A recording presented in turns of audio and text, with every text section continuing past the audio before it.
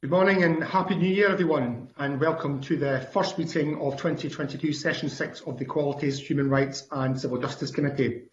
First agenda on our item is consideration of a negative instrument. I refer members to paper 1. Do any members have any comments on the civil partnership supplementary provisions relating to the recognition of overseas dissolutions, annulments or separations Scotland Amendment Regulations 2021? I'm not hearing any. No members have indicated that they have any comments to make. That being the case, are members content formally not to make any comments to the Parliament on these instruments? If I can see everyone nodding. Thank you very much. So that is therefore agreed, and that concludes consideration of the SSI. The next agenda item is to begin taking evidence on the Minor Strike Pardon Scotland Bill, and I welcome Richard Leonard, MSP, who is joining us for this item. I welcome him to the meeting. I also welcome to the meeting Nicky Wilson, President of the National Union of Mine Workers in Scotland, Robert Young, Board Member from the Coalfields Regeneration Trust, Alex Bennett, former miner, and Professor Jim Phillips, Professor of Economic and Social History in the University of Glasgow. For connectivity purposes, Robert Young and Alex Bennett will be contributing by audio only this morning, and I refer members to papers 2 and 3. So please, can I ask members to indicate which witness you're directing your questions to, and we can then open up the floor to other witnesses for comments. If other witnesses wish to respond to a question, please can I ask them to indicate that by typing R in the chat function on BlueJeans, and I'll bring you in if time permits. Members can also use the chat function on BlueJeans to indicate if they want to ask a supplementary question. So I'll invite each of our witnesses now to make short opening statements as if they wish to, starting with Nicky Wilson, please. Yes, good morning and thanks for the invitation, convener. I'm Nicky Wilson. I'm at present President of the National Union of Mine Workers. I started in industry in 1967 at Cardown Colliery and Depps and moved to Lunganic Complex thereafter. I first became involved in the union in 1972 and have been Secretary of the Scottish branch of the NUM since 1989. I was a participant in the strike and remained in the dispute to the end. So I have good knowledge of what happened then and in the intervening years after it and before. So that's my background. Thank you very much, Nicky. Can I now ask Robert Young, please?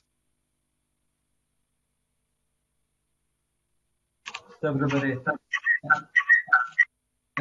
I'm Bob Young. I was chairman of the National Union of Mine Workers at Comrie Colliery, and I happened to have Arthur Scargill down my pit the day the strike started. I started in the pit in 1958 and I've worked in 4 pits, the Francis, the Michael, the Wellesley, and ended up at Comrie Colliery.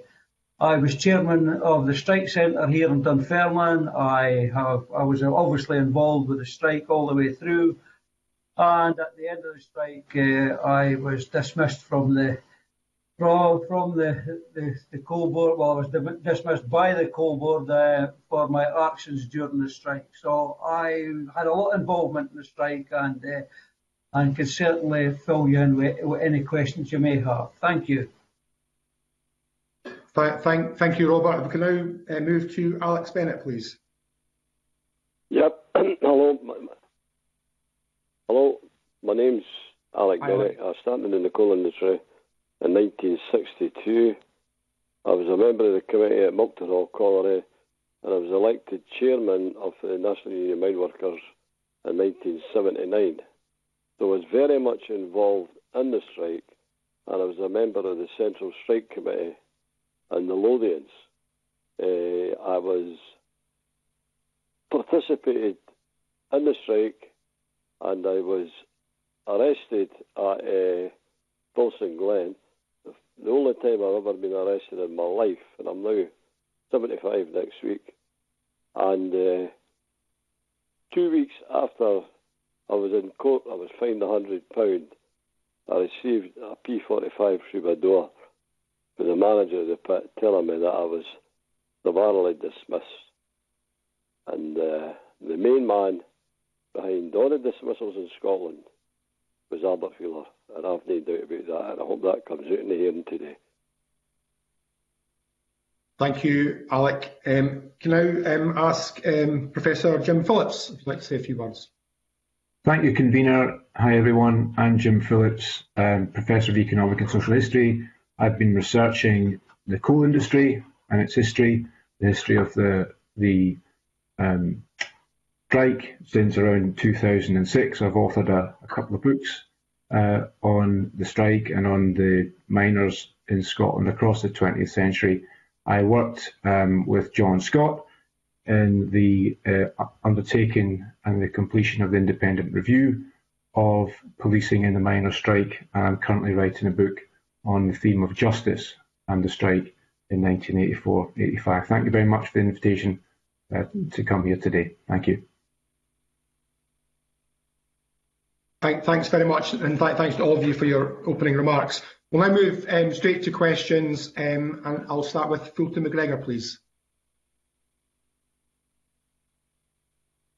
Is that me on? Thanks, Convener, and Happy New Year to everybody, including our panel members. I just wanted to say at the outset that I'm the MSP for Coatbridge and Christton, which has a very rich mining tradition.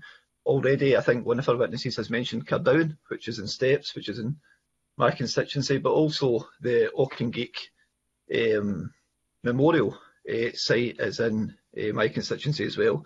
And if I could put on record my thanks to Willie Doolan and his team for the absolutely fantastic work that they do for the memorial every single year, which is an absolutely fantastic commemorative event, and I would encourage all members. I know Richard Leonard's here and he attends regularly at it as well, but I'd encourage all members, witnesses and MD watching to come along to that, to see a mining community very much in action. So I just wanted to say that at the outset. I guess I've got quite a few questions. I'm really glad to see this bill now making its way through Parliament. It's long overdue. And it's about time, so I want to put that on the record right away. I think that, you know, it will come as no surprise that I stand in complete solidarity with the mining communities that have been affected by these strikes. But obviously our business today is to scrutinise the bill and see how we can make the bill better. So I want to start by asking the panel, in any order that you wish to take, Convener, about the impact, the lasting impact of the strikes and the subsequent charges and prosecutions, the impact that had on the mining communities, such as in Moodiesburn, at Auchengeek, or Cardown, or anywhere in the country. And as I say, I'm happy to take in any order. Okay, so Fulton's done exactly what I'm not looking for by putting it back to me to bring everybody in. But I guess, given it's the first question, why don't we start with Alec, the one I just... Right, okay. Right, thank you. I can cover the question. I was based in the Lothians coalfield. Although I was worked at Milton Hall, there was quite a lot of activity went around Bilson Glen. Well, not just miners for Scotland were in attendance, but there was also miners from Durham. Now, it had a lasting effect on the community. The families were split in the middle. It was unbelievable, some of the things that went on.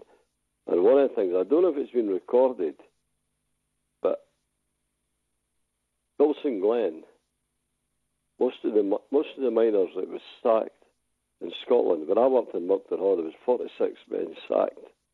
They were arrested at Bilson Glen. And there was lads at Bilson Glen who worked in the Durham coalfield. and not one former miner with the Durham coalfield was sacked for being arrested at Bilson Glen, even though they attended the courts in Edinburgh. So there was a distinction between what was happening in Scotland and the rest of the British coalfield on the dismissals, certainly on the dismissals. And if you, well, it's well documented, all the films that was ever made about the miners' strike, whether it was Billy Elliot or Brastoff or Hyde, everyone came out in favour of the National Union of Mine Workers. And that gives you a rough idea what the effect was like in the mining communities. And it's coming up for 38 years. It's a long time, and there's still divisions. Yeah, I think. Thanks, Alec. I think that this question is quite wide, so I think we'll hear from everyone. Robert. I mean, I agree with what Alec's saying. Because I live in Dunfermline, and it's not so much a small community, but our pit was out to Oakley, Comrie Pit, and you had Oakley, Blair Hall, Valleyfield, small villages. The knock-on effect of that was that obviously the shops, the clubs, the pubs, everything's sort of closed down since our industry went to the wall, and that's been the main contribution really of the closure of the pits. As Alex says, we've got a situation we had a situation up here in Scotland where I used to go out to the pit in the morning as the chairman and make sure that the firemen were allowed in just to cover the pit. As soon as they changed the policing, and that was to take the Fife police away and put police from Edinburgh and Glasgow in their place, the whole situation changed dramatically, and that's when the conflict started. And trust me, it wasn't us that started the conflict, and I was one of the guys that was at Orgreave, and when you look at the film of Orgreave, you would think it was us that started the trouble.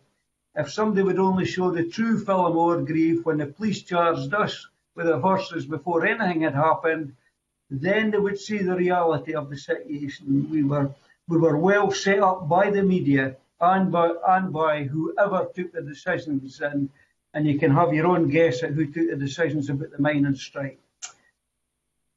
Thank you. Thanks, Robert. Nicky? If I could, convener, just to widen it slightly, because I think there is this belief that, Arthur Scargill snapped his fingers and the miners all went on strike. But the actual facts were, in the 2 years leading up to the strike in Scotland, we'd already had 6 pits closed. Wales had 7, the North East of England had 5. And some of those areas had been agitating on our national executive to get an action, which subsequently led to the overtime ban in October 1983. But that is why the difference between the strikes I was involved in before in 72 and 74 was about terms and conditions, wages. People knew within our industry that we were fighting for our very survival. We'd seen what happens to communities when a pit closes, and because of the close-knit community round about some of the collieries, the ongoing adverse effects that had. And I've been a member, I was a former member or trustee of the Coalfield Regeneration Trust since 1999 till this day, and some of our communities have still not recovered properly from the effects of that.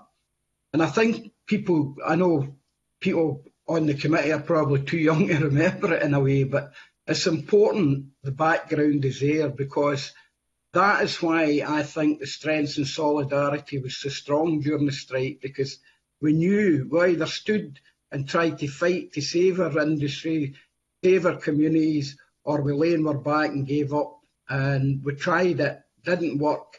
And I think in the subsequent years, the number of pit closures, well, by the end of the 80s, we'd down to 1 complex in Scotland, and there was 11 pits in 85 at the end of the strike and 3 workshops. So that is how rapid the deterioration of our industry came, which a lot of us knew would happen if we didn't win that strike, and unfortunately we didn't. But that's my view of the ongoing effects of the strike. Thank you. And Jim? Thank you, Convener. What Nicky's just been talking about really is the unjust transition that took place. It was hidden. It was hidden from the communities by the government. The government at the time had plans which they denied the existence of for the closure of pits and the redundancy of about 2/3 of the Scottish mine workers between 1984 and 1990, which came to fruition. It's entirely fitting that the Scottish Parliament, I must emphasise, is to the fore here in delivering potentially justice to miners, because the strikers in Scotland, and Alec was alluding to this before, were twice as likely to be arrested as strikers in England and Wales, and they were 3 times more likely to be dismissed as a result of their strike activities as strikers in England and Wales. Now, many of these arrests took place within communities, and that's one area of the bill that I do have a slight reservation about, that the bill makes provision for the pardon for strikers who had convictions that arose from events on picket lines, on strike-related demonstrations and other related gatherings, but they doesn't make provision for miners who were convicted after incidents in communities. And I think that's an important deficiency. We might have time to explore that a little bit further, but the first thing I'd like to add at this stage is that many of these incidents were created by the tensions and the conflicts that were introduced to mining communities by the actions of the National Coal Board. And it's absolutely unprecedented decision during an official industrial dispute to organise a strike-breaking effort, and they exposed these communities to conflict. They left the strike-breakers within the communities alongside the strikers. I think what's remarkable, looking at events in the long run, is how little tension there actually was within those communities. It's remarkable how restrained miners and their families were individually, collectively, when faced with that level of stress. Thanks, Jim. And Pam Duncan Glancy wants to come in for a brief thing. I guess it's to Jim. Is that correct?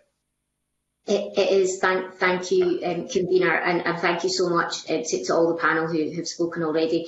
And before I go into the kind of questions later that I sought to bring today, I just want to also send my solidarity to the miners who were on strike in the early 80s. I was really young at the time, but I heard a lot about it in my family. The name Arthur Scargill was something that was quite common in our household. And so I do send my solidarity to those communities, and particularly in Blantyre, for example, across in the Glasgow region that I represent. My specific question was in a follow-up to the point that you just made, Jim, around what was going on in communities. And I think you said that the board had caused tensions by exposing strikers to conflict. And I was interested to hear your point about those people in communities not necessarily being covered by the bill. Can you talk a little bit about the sorts of things that were going on in communities and what was happening to those people who are not going to be part of this bill unless it is changed, which it hopefully would be? We'd have to say fairly minor arguments between individuals within communities, in streets, outside houses, outside shops. But those arguments were not normal. It wasn't a normal social situation. And that's one thing that I'm very keen that the committee comes to appreciate, that this was a highly abnormal social situation. Nicky and Bob and Alec have outlined the immense economic difficulties confronting those communities. Those communities were defending their economic future. The defence of that future involved the arguments between neighbours over the strike. I feel a certain amount of empathy for people who were arguing with their neighbours about their actions in breaking the strike. I mean, that put immense pressure onto the onto the kind of harmony within communities. It wasn't normal for people to gather outside their neighbours' houses. It wasn't normal to break windows.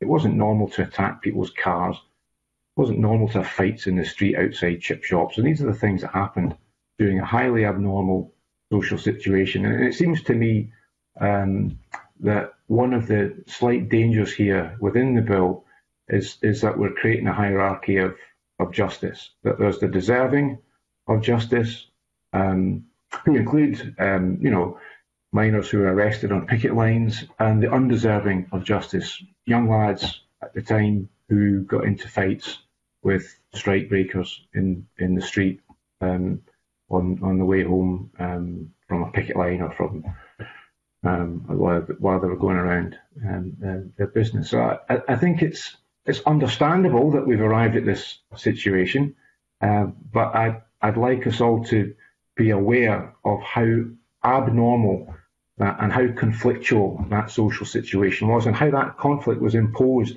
from outside of mining communities by policymakers at the UK level and by employers, specifically the coal board that was providing organised transport, that was coordinating this activity with the police. It was behaving in highly provocative ways at the time. Thank you. And back to Fulton McGregor, please. Thanks, Convener. Just to thank the panel for their evidence so far. I mean, I think Jim Phillips raises a really good point there that will probably be the bulk of our discussions when taking evidence on this bill, and that's around the scope of the bill. And actually, Jim, you've raised something there that until you provided that evidence, I hadn't actually thought of myself about the offences that were committed in the communities surrounding the miners' strike. But I did want to ask as well about, obviously this is a pardon for minors, and the bill clearly defines minors and what a minor was. But I don't, should the scope be increased for those who perhaps supported minors on the strikes? Family, friends, and were also charged or convicted. And I suppose that would be a question for you, Jim, but for the other panelists, those who were there, was that something that happened? Were friends and family members convicted as well as minors, or is that not really something? Because a bit like Pam, I was only a pup as well when the strikes actually took place. I was about 6 years of age, but like everybody that was in these communities, it shaped our upbringings. We heard about it through school. I can even remember it being talked about in primary school. That's how big an impact it had. But I would be interested to hear from those that were there. Was it just minors that were ultimately charged, or were there others? And therefore, should the scope of the bill be increased in that respect as well? Jim, if I could come to you first, and then maybe to some of the other panellists that want to come in. I'd suggest hearing from the others first, because I'm very young as well. I can see that. We're not going to be able to have everyone in the panel answer. Committee members need to be a bit more selective, please. Nicky, do you want to? Yeah, I was just going to follow on for Jim and say that, what people, it's hard to picture it, but the National Coal Board, some of the people that went back to work, in my experience, in my area, I was in joint charge of the Cardown Strike Centre during the strike, and we covered quite a vast area that's been related to the Fulton. And one of the things the Coal Board done, for instance, there was a guy in Cumbernauld that went back to his work. He'd previously worked at Cardown and he was working at Francis, and they got him a car. The Coal Board actually supplied the car, allegedly bought him the car to get to his work. And the other things that happened, and thankfully they were few and far between in our area, but one day a person could be on strike and the next day the Coal Board could persuade them, because throughout the strike there was various bribes offered about a bonus at Christmas time, all your holiday pay, all the rest of it. This was an ongoing process that the National Coal Board were carrying out. So when there was spontaneous demonstrations, and that's what they were, it was because people found out that the guy that was on strike was no longer on strike. And therefore a group within that, be it wives, daughters, whatever, family members, had a spontaneous reaction to that and had a demonstration at the House. And I know some of them did get arrested. The problem was the union organised, because we organised demonstrations, picket lines, we had an inkling and a record kept to everybody that was arrested, but not in the community side. And I would support what Jim previously raised. It is important to remember that not everything was organised through the official means during the strike. And these spontaneous demonstrations, if you like, within the communities or disputes, I believe should be covered as well in the pardon. Okay, thanks. Philton, you want to hear from somebody else as well? If somebody else wanted to come in, convener, I realise that there's 4 witnesses today, but if somebody else wants to come in on that. Anyone particularly keen just now, or is Nikki covered? Okay, can I move to Maggie, please? Thank you very much, Joe, and good morning to everybody. Happy New Year, and thank you to the panellists for being with us this morning. I'm sorry we can't be meeting in person. Can I, like Pam and Fulton have already done, express my solidarity with the miners, their families and communities that were affected and continue to be affected by what happened in the 80s. I wasn't in the country at the time. I was growing up in Zimbabwe, but it did permeate our media in Southern Africa. Like Fulton, I think this bill is long overdue, and I look forward to helping support its progress through Parliament over the next wee while. We've had quite a lot of discussion about the scope of, but both in terms of definition of minor, in terms of the constraints placed on what offences are included. And thank you, Jim, for outlining some of your critiques of those constraints quite clearly. I think we will return to those. So I was going to explore those a little bit further, but I think those have been covered. If I can turn to justice issues a little bit more. Bob and Alec, you both mentioned that you had been dismissed as strikers, and Alex, you said in your opening remarks that you had been arrested. Can you just describe for us what that was like? How both from the police point of view, but the justice system as well. How all of that, how that was for you. What your experience of that was. The question first for Alec, and then I'll come back in. Okay. I mean, it was a terrible atmosphere. During the miners' strike, it started in March, and nothing really happened until June with police arrests. Now, as Bob Young already says, it wasn't in the local police who were initially on the picket lines. It was police from outside, and there had been a change of attitude in June '84 when they were making mass arrests, and it was done with snatch squads. They were just picking out individuals. I was picked out probably because I was chairman in Moncton Hall NGM. I was arrested along with David Hamilton, who was the delegate, and John Glenn, who was the secretary of Moncton Hall. We were all arrested at the same time. And really, it was terrible. But it wasn't until later on that we realised that Wheeler's instruction was that anybody that had been arrested weren't just going to get fined. They were going to lose their job, lose their redundancy payment. I was an official of the Miners' Union, and we used to sit in when men were getting made redundant, and I knew exactly what I would have got if I got made redundant at that time. I would have qualified for £27,000 in 1985. I never got that. And it's still bitter to this day that I was denied that because of the attitude of the Coburn in Scotland. Thank you very much for that, Alec. Bob, do you want to say something about the justice and the way that was all of that was handled? Yeah, thanks, Maggie. Thanks.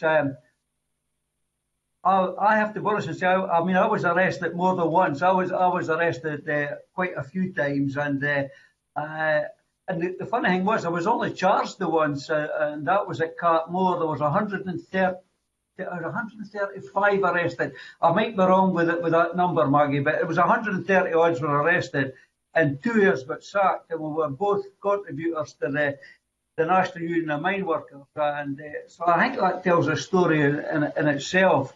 And if it hadn't been for a friend of mine, Margot MacDonald, who was actually working for STV at the time, and she made she made 3 television programmes about me, I might have been like Alec and never got my job back and never got my redundancy. I maintain I was sacked twice. I was sacked initially for my absence, and then I was sacked when they closed Comrie Pit, and I never got offered a transfer. But could I just say this, convener? People have to remember the psychological side of the miners' strike. If you get into sort of November, December time, after being in strike 8 or 9 months, and you wonder why there was trouble out in the streets, people had lost their holidays, there was no money coming in for Christmas, and you have to understand that the psychological effect that was having on people.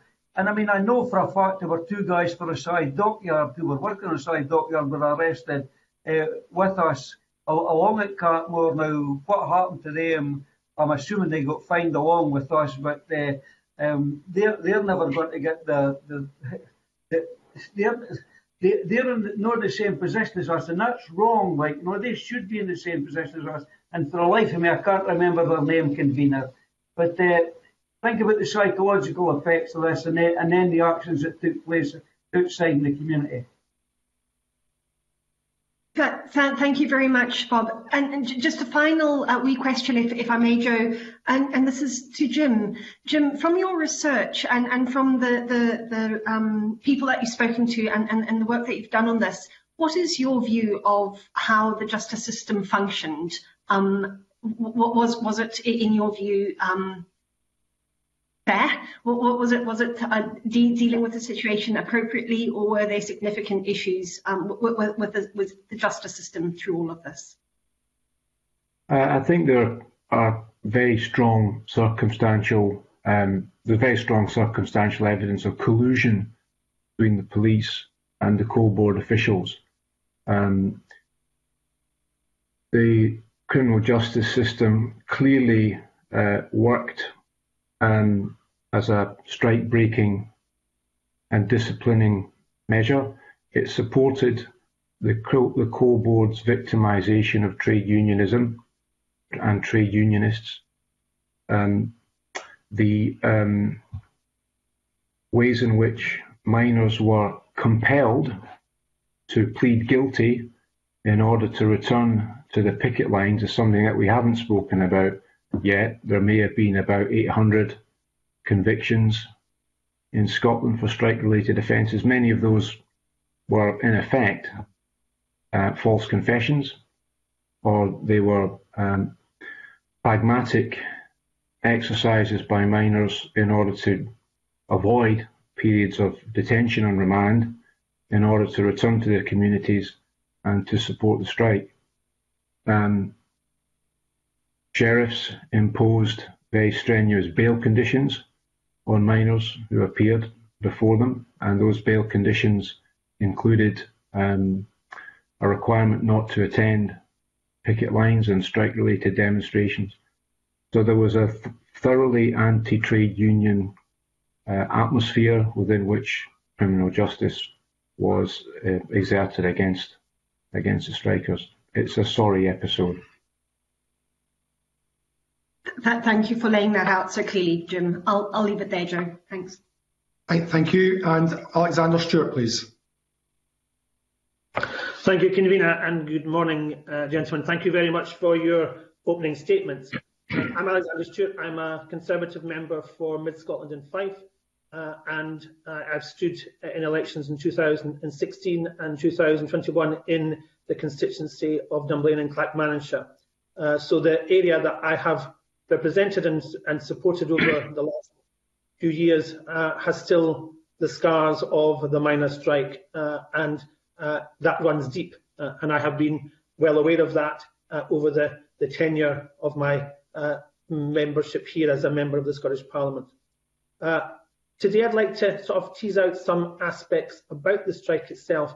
Now, I do remember the strike. I remember the visual, the reports, the media coverage, and for me, it certainly was one of them, or it appeared, the perception was, and it'd be good to get your view on this as well, the perception was that it was one of the most bitter and divisive industrial disputes within my lifetime that I can remember. It went on for a considerable length of time, and newspapers and media published and produced photographs and films that showed real aggression and tension across the situation. So when we look at that, we think about the policing of that. And the police element was very strong. There was no doubt that there was a tension and even aggression that seemed to come through from the perceptions that I had from viewing and just seeing the structures that came on the screens. So it would be good to understand where and how that tensions erupted. Now, there were about, I think, 1,350 arrests, and that went to about 470 court cases, and as Professor Phillips has indicated, about 800. So there's about 85% of the cases themselves led to conviction. So can I just ask you, and it will be for Nick initially, that tension and that aggression and that whole concept of creating, was that really what was it like on the ground? You've talked about things at the beginning of the strike were quite low-key until things changed. But when it did change, is that the real perception of what it was like on the ground within some of these mining communities? Myself, convener, sorry. Yeah, I was you. Okay, thanks. Yeah. I think, to be quite honest, it depends where you were, because somebody alluded to it, Cartmore, Hunterston, Ravenscraig, Bilson Glen.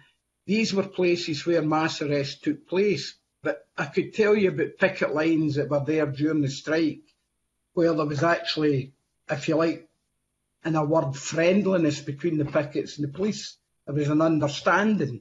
There was no arrests. And the policy, I mean, it was related to that June was a mass arrest. It was actually May. And we had the first use of mass arrests at Hunterston and Ravenscraig before Orgreave even took place in Scotland. I myself was arrested at Ravenscraig and was actually in charge of the picket line that day. And what subsequently happened, just talk about the feelings. The judiciary, I was a test case for all the miners arrested at Ravenscraig for legal aid. I don't know why it was me. I had a wife and 2 kids at the time. And whether it was that, but I had to attend the Sheriff's Chambers. And the late Manus Maguire of Thompson Slitters, he represented me. And he won the case that the miners arrested at Ravenscraig should receive aid because with no income and all the rest of it, or very little. And when the sheriff conceded that he would give the legal aid, Manus Maguire, I remember him asking, does that mean that's everybody, as this is a test case? And the sheriff said, no, everybody will be treated individually. And that is where it happens. We also have a lot of proof, and we were getting leaked faxes at that time. That's how long ago it was. But the Procurator Fiscal's office in Scotland faxed the National Coal Board every day with every miner that was arrested. So that was collusion again between judiciary, if you like, in a way, and the Coal Board. But your point about where was it in general, no, I can't say it was in general. If you were at Bilson Glen, yes. If you were at Ravenscraig, yes. If you were at Hunterston, yes. If you're at Cartmore. But in most other places and picket lines, there was a kind of understanding, and it wasn't as bad. So really, I suppose the answer to your original question was it depended where you were.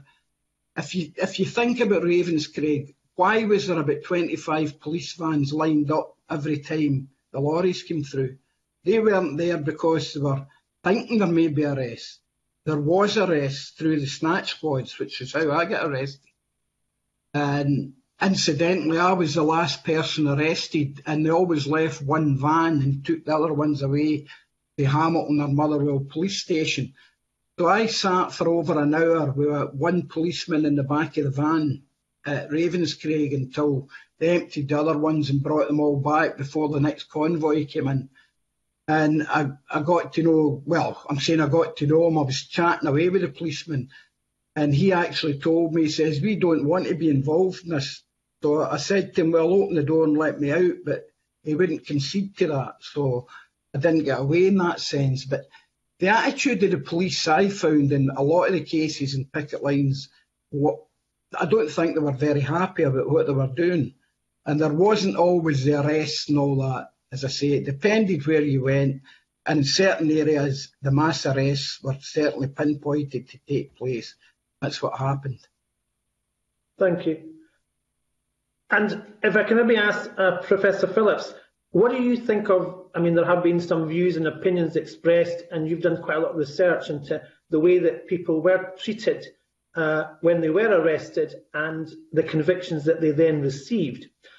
Some people say that the pardoning of this is giving the impression that there's a bit of rewriting of history taking place. When they went through the judicial process, there was a situation, a circumstance, and they did receive that criminal offence and conduct.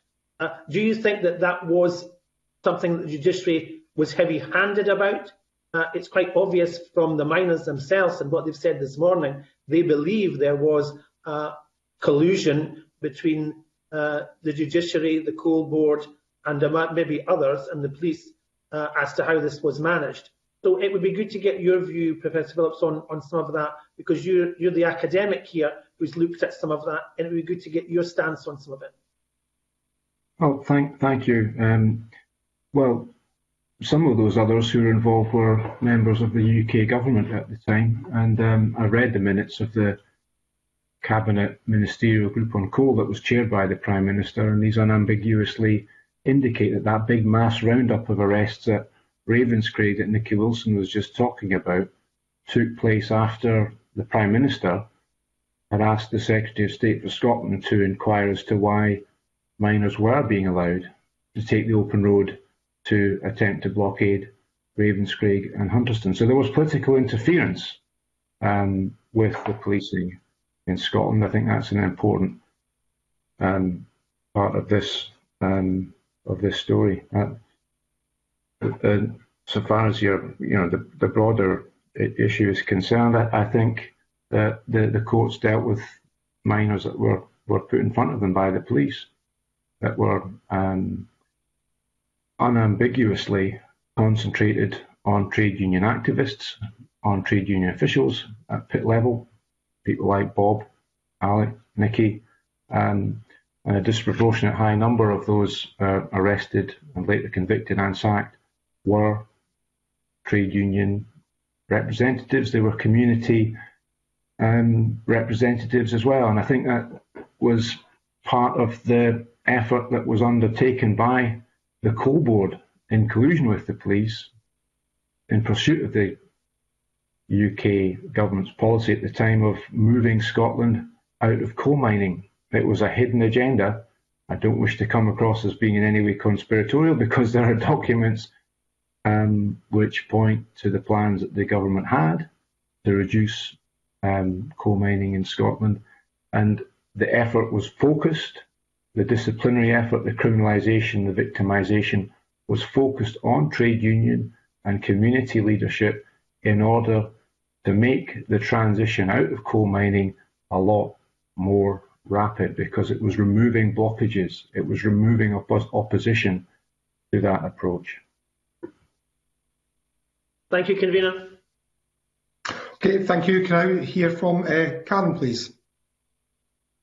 Thank you, Convener, and I want to thank the panel for their their candid testimonies this morning. And just to say, I was quite young at the time as well. I was a 9-year-old girl from the northeast, but if you asked me some of the most defining moments, news-worthy moments of my childhood, and reflecting on the memories of that time, it would certainly be the miners' strike. Up in the top 3 of that, certainly.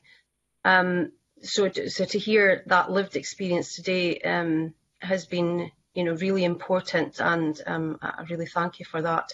And Jim as well, of course, for keeping note of that and keeping record in the work that you do. It's extremely important that this is documented for history.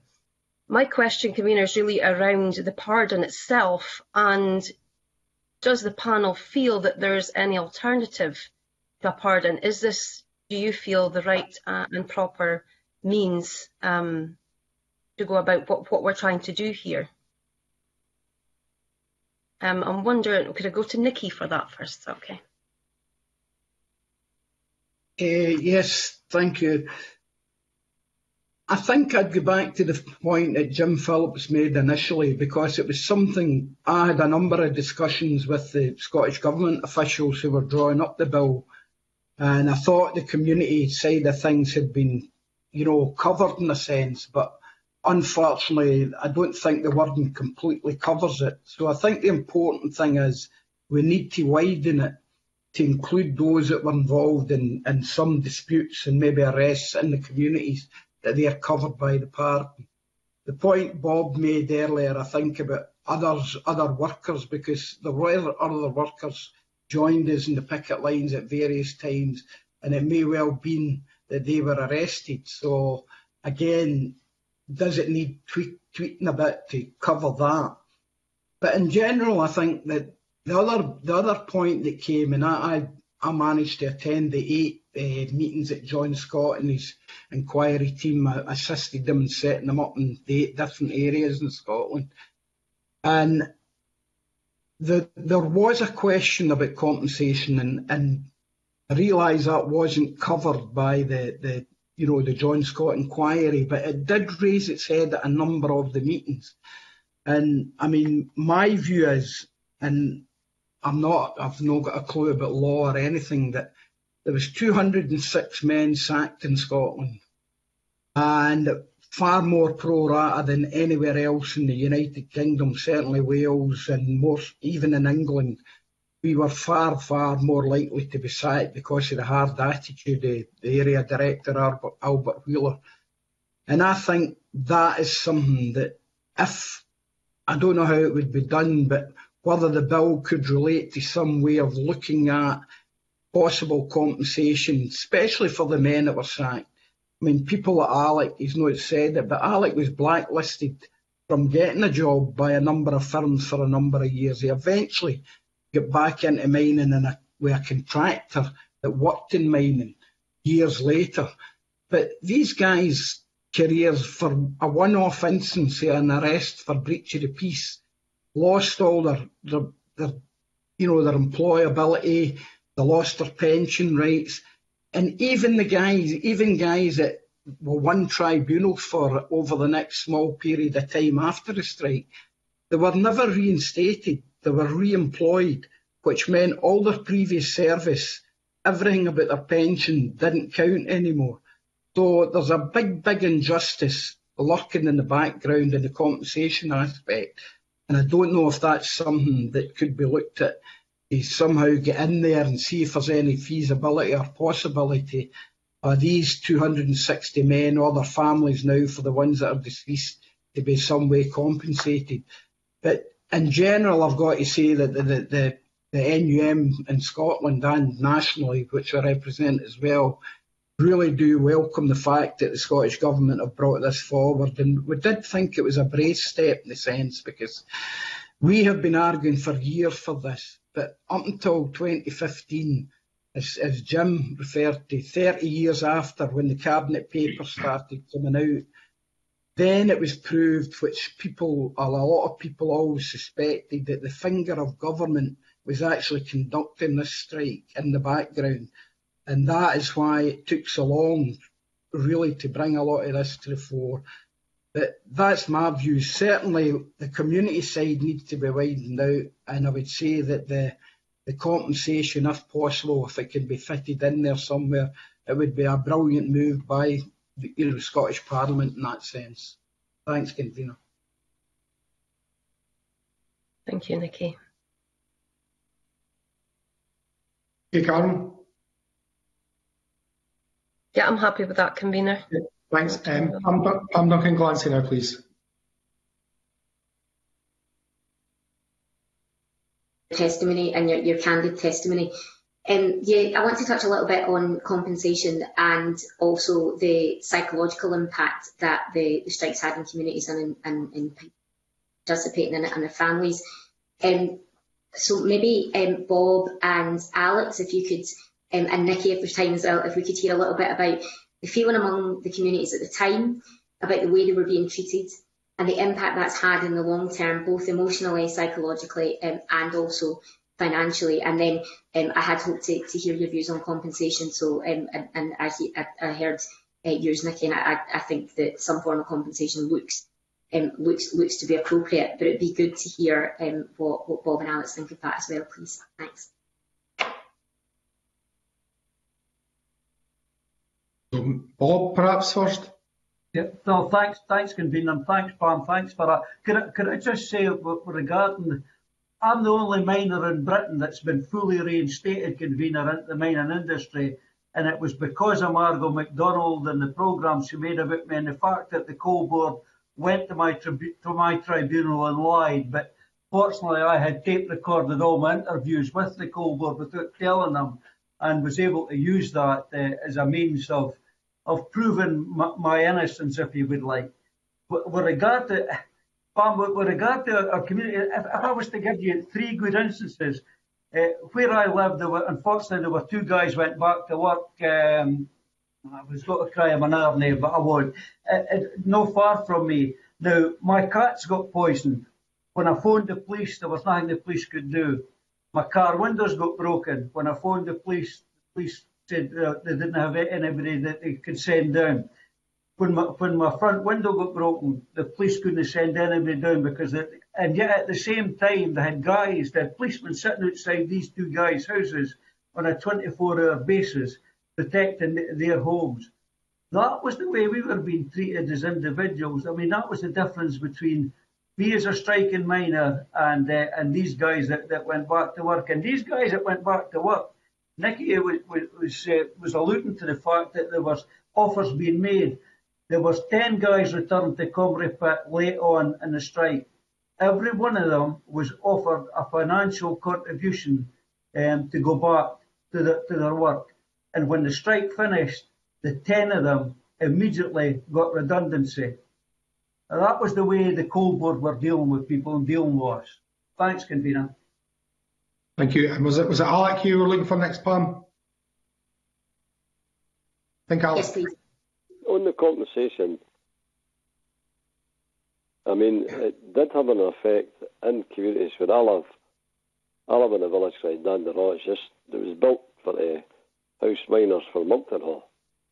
And you had, after the strike, where families were getting quite substantial redundancy payments, and the families of miners who were sacked were getting nothing. And I know in certain, not with me, but in certain circumstances, marriages broke up, and kids were left without mothers. And it was honestly really tearful to see some of the things that went on, and some of it still exists today. But I would just want to make a point that Alex Stewart, the MSP, had made about the policing. And it was some of the things that were reported and some of the things that weren't reported. Now, as I said, I covered Moncton Hall as the chairman of the NUM at Moncton Hall, and we were at Moncton Hall, and it was only last year when the soldier died in jail after stealing all the money, when he shot the soldiers up the Pentlands and stole the money. Now, the inspector informed me and another 2 officials of the NUM that they had a problem up in the Pentland Hills where soldiers had been shot and there'd been a robbery, and we agreed to stand in the picket and allow the police to go into their duty to pursue whoever done the shooting. And that was us working with the police. That was working with the local police. And that's what was achieved when everything was localised. But when it was changed, we didn't care who the inspectors were or what they were. So there was a lot of goodwill. And Nicky mentioned it previously or not. A lot of the police didn't want to be in the picket line. I mean, they lived in the mining communities. Their brothers were miners. And a lot of that didn't come out.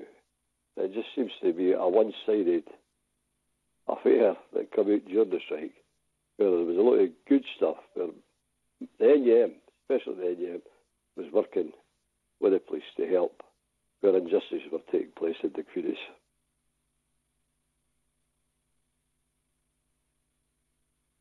Thank you.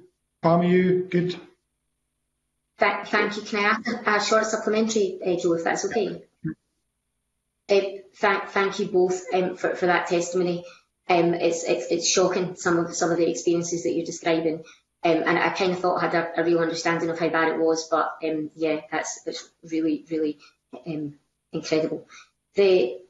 What do you think accounts for the difference in the number of arrests and the number of disciplinaries and dismissals in Scotland as opposed to elsewhere in the UK? And if it's okay, I'll maybe ask Jim and Bob if you could have a go at that one.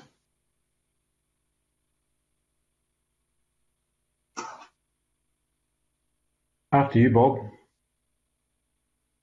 Yeah, well, thanks, Jim. I mean, I have to put it down to Albert Wheeler dealing with whoever was in charge of the policing in Scotland, and we don't know who that was, but whatever direction Albert Wheeler gave contributed to the arrests in Scotland, and there can be no doubt about that whatsoever. Because as Nicky says, we went picketing down to other places, and we never had the problems we had up here with regarding the arrests. So whoever was dealing with Albert Wheeler and whoever gave the instruction to Albert Wheeler, and was it McGregor who told Wheeler, and was McGregor given an instruction by a political leader? Then I don't know, but I mean, I couldn't prove that. But at the end of the day, I'd leave it up to other people to make their own mind up about it. Thanks, Convener. Okay, and Jim? Very briefly, I think it's unambiguously clear that the individual concerned, Albert Wheeler, figurehead for the National Coal Board in Scotland, with his officials, saw a future for a very much smaller industry in Scotland that would be concentrated on the pits supplying the Long Gannet power station, and possibly including still the two big Lothian pits that we've heard about, Bilston Glen and Monkton Hall. But that required much stronger managerial control over those workplaces. It required coal to be extracted at a much greater rate, much greater worker effort was required. Corners were likely going to be cut in terms of health and safety. So for a variety of reasons, the effort, Pam, was designed on reducing the role of trade unions within a much reduced industry. So closing it down altogether in Ayrshire, after Lanarkshire, reducing it still further in Fife, and just concentrating on West Fife and bits of the Lothians. And that required the attack on trade union and community leadership. Thanks, Jim. Can I go to Pam Gossel, please? Thank you, Convener, and Happy New Year, everybody. Thank you to all the witnesses today coming along and giving evidence today. Like most of the members have described today, I was also very young when the miners' strikes were happening. However, I do remember the horrific scenes on television.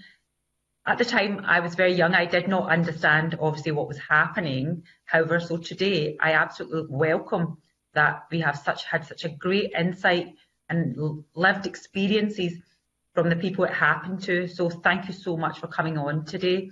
My question is around asking about the lasting impact on miners and mining communities. Given that the impact of strikes continue today, more than 3 decades later, I'd like to ask you your views on what the lasting impacts of the strike and its policing on miners and mining communities are.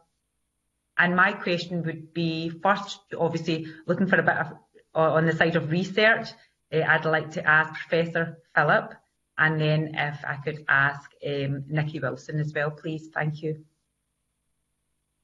Well, thank you very much. Well, in brief, I think that there's a tendency to exaggerate the damage that was caused socially, culturally to those communities. Yes, as Bob and Alec have been telling us, rightly, employment, economic activity was radically reduced within those communities. But when we speak to people, our friends, neighbours within those communities, we find communities that are still very cohesive, very progressive, very positive about the present as well as the future. They're not looking back all the time. They're not obsessed with the past, but they are determined that they receive justice for the wrongs that were committed against their communities in the past. So they're good places. Good people live there. I'm proud to have friends within those communities.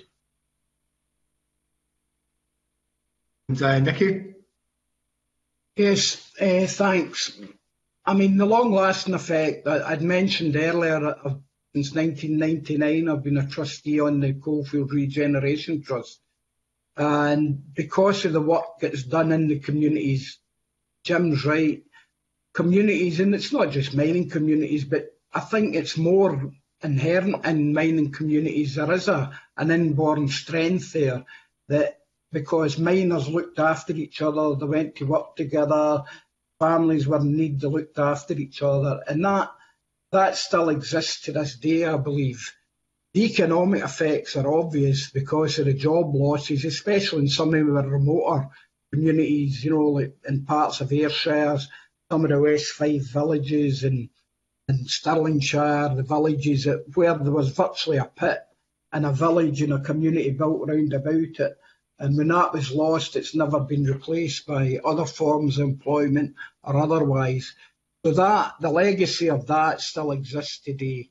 But I don't think, I mean, there was a mistrust of the police, I would say, for a long time after it. But I think most of it, and people should remember this, that I would say the vast majority of miners that were arrested during the strike had never had a previous conviction before or after that. And therefore, they were law-abiding citizens. And I think today there is, I'm not saying the disrespect to police, you might get the odd ones. Everybody knows the police must exist to look after our communities, keep them safer and all the rest of it. But Jim's right in the sense that legacy of the way the police were used, not the rank and file police, but somebody way up higher made decisions on the mass arrests. And that stigma of a guy maybe losing his job in the 206 cases, or even being arrested and being classified as a criminal, stuck for a long time and still exists. And that's why I think it's so important that this committee and hopefully the Scottish Parliament passes this bill with some of the suggestions made, because it will right a wrong. It's been there for many, many years.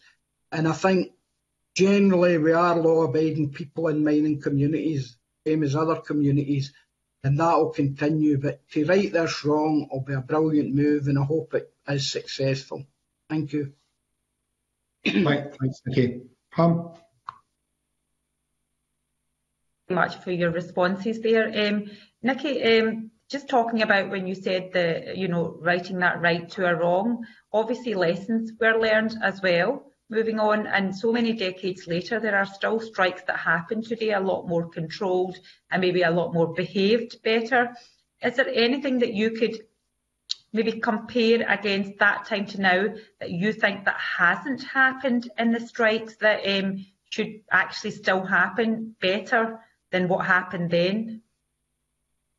Well, I think, to be honest, and this is me speaking with my trade union hat on, obviously, but we've got to remember the legislation that's been changed over the years. I mean, during the miners' strike, all the funds of the National Union of Mine Workers were sequestrated in England and Wales because the strike was deemed not to be legal. That did not happen in Scotland because the person that took the case in Scotland, and under Scottish law, the strike was not illegal. So a lot of the money that was passed out to other areas came through Scotland at that time. So I think the difference is that over the years, the legislation that's been introduced to limit and change how trade unions act in industrial disputes, even the way they've got to get a percentage of the vote and so many members of the union have to take part in the vote, has meant that I doubt if we'll ever see anything like this again, you know. And it's not, as a trade unionist, nobody wanted that strike, but as I tried to say earlier, we were fighting, we knew what was coming down the line at us, and the fact the pit closures, all the rest of it, how that affected their communities, no other alternative jobs, all the rest of it. And really, our backs were against the wall and we stood and fought. Unfortunately, we lost. And what we tried to prevent did happen, there's no doubt about it. But to try and relate to what happened then and today, I don't know. I don't think it would happen again. I think it's very much difficult for trade unions to organise workforces than it was then. You think we had a nationalised industry, like other nationalised industry, nearly 100, probably 100% trade union members. So much more difficult now for trade unions to organise in the present type of workforces we've got. So I don't think you can make a comparison to what happened then and what could happen today, to be quite honest. Thank you. Thank you. And can I go to Richard Leonard, please? Convener, thank you very much, and I very much appreciate the opportunity of asking a question this morning, because I think, as Karen Adams said, the strike was a defining moment in modern Scottish history, and I think this will be a defining moment for the Scottish Parliament to make sure that we get this legislation right. I was old enough to be around during the miners' strike and was living in Stirling at the time, and the Paul Mays colliery was, of course, one of the flashpoints which precipitated the national strike. A couple of points I wanted to make, Convener, if I may. First of all, Bob introduced himself as the NUM chairman at Comrie. Alex Bennett introduced himself as the NUM chairman at Monkton Hall. Nicky Wilson, now the president of the union, was also very active. And so I think we need to understand that this was a clear attempt to decapitate the leadership of the union. And that's got to be, I think, recognised in our approach to what happened and what we now need to do. Alec has spoken about his own experience, and I was, in preparing for today, reading the testimony of Cathy Mitchell from Kirkcaldy, because it was families as well as the miners themselves who were affected by what happened. And she told of her husband, John, who was blacklisted, who was convicted of obstruction in 1984 and fined £5. And it resulted in him losing out on a £26,000 redundancy from the Francis Colliery. So these were very real challenges. And that's why I think it's perfectly legitimate for us to look at compensation, because there was a clear financial hardship and detriment that was caused. And I hope that during the course of the deliberations in the Parliament, that's something that we will address. One of the arguments that's been put against that, and this is what I wanted to put in my question, Convener, to, I think probably Nicky Wilson is the most appropriate person to respond to this, is that people say that we no longer live in an age where there is a unitary UK government, that we've got devolution. Therefore, why should the Scottish Government and the Scottish Parliament be responsible in any way for what happened back then? And of course, there is now a Scottish Parliament. There is no longer a Scottish office. There is a Scotland office.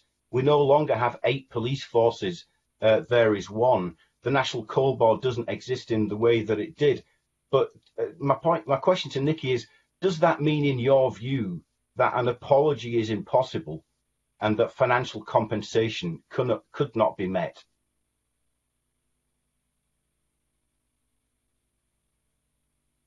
Really, as I say, from the NUM's point of view, we really welcome the fact the Scottish Government have taken this step, and we do think it's a brave step because over the years many attempts have been made to the Westminster Government. We thought we were going to be successful when Amber Rudd was the Home Secretary in Westminster, when she agreed that there'd be an inquiry into Orgreave and all the rest of it under Theresa May at the time, and then it all changed, it all got dropped. But I think the fact that we have now got a Scottish Parliament, which is so important to the Scottish people, and I think we can, as a Scottish Parliament, if there's a means to do it, have the compensation put in line, because if we try and think back, as we progress through the years, hypothetically, if there was still a coal industry or a national coal board, would it be the Scottish Coal Board, for example? Nah. So responsibilities as have changed and passed down the line. I think equally the responsibility of looking at how 206 people lost their livelihood for sometimes paltry offences because of the vindictiveness of an area director that we had at the time, Albert Wheeler. I think it would be a brilliant step and a very brave step and progressive if the Scottish Parliament did make that decision to have a compensation scheme put in place for the remaining miners who are still living and the families of the one that have sadly passed away. Okay. Thanks very much. I think that concludes the questions from committee members today. Thanks hugely to all of the panel for your insight. I was about 17, 18 at the time of the strike, so while I didn't live in a mining area, I was old enough to know that a great wrong was happening in our nation at the time, and it's been really important for us to hear directly from all of you about just what the implications and continuing implications are for that. So thank you all very, very much. I'll suspend briefly now before we move to our second panel. Thank you.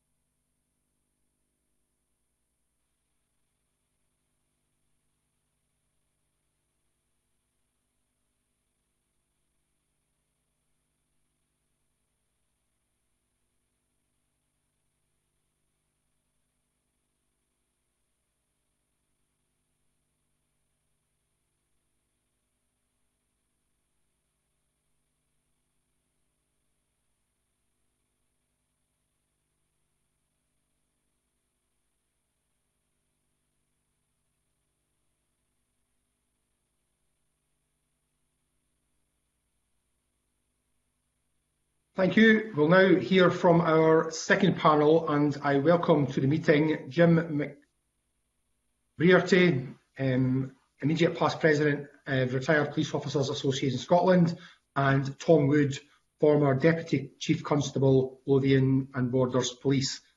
So I invite each of you witnesses to make a short opening statement, starting with Jim McBrearty, please. As a brief introduction, I joined Lothian and Borders Police in 1981, the son of a staunch trade unionist and indeed a shop steward at the Grangemouth plant. I was stationed at Leith Police Station, and in 1984-5 I was removed from my local community as their dedicated beat officer to police the miners' strike, both at pits and also at the homes, cars and property of return-to-work miners who were being attacked. I policed the strike from the start to the finish and retired from the police service as a detective superintendent in 2012, and I joined the Retired Police Officers Association of Scotland. In 2020, I was the president of the association, and understanding the importance of this review, I engaged with the review team on RPOS's behalf and indeed on a personal basis, and I ensured that there was an engagement plan for us to work with the review team and the resulting outcomes and outputs from it. Thank you. Thank you. And Tom Wood. Yeah, good morning, convener. Nice to meet you and nice to meet your panel. My name's Tom Wood. I was a Chief Inspector in Lothian and Borders Police during the 84-85 strike. I'm speaking here in a personal capacity.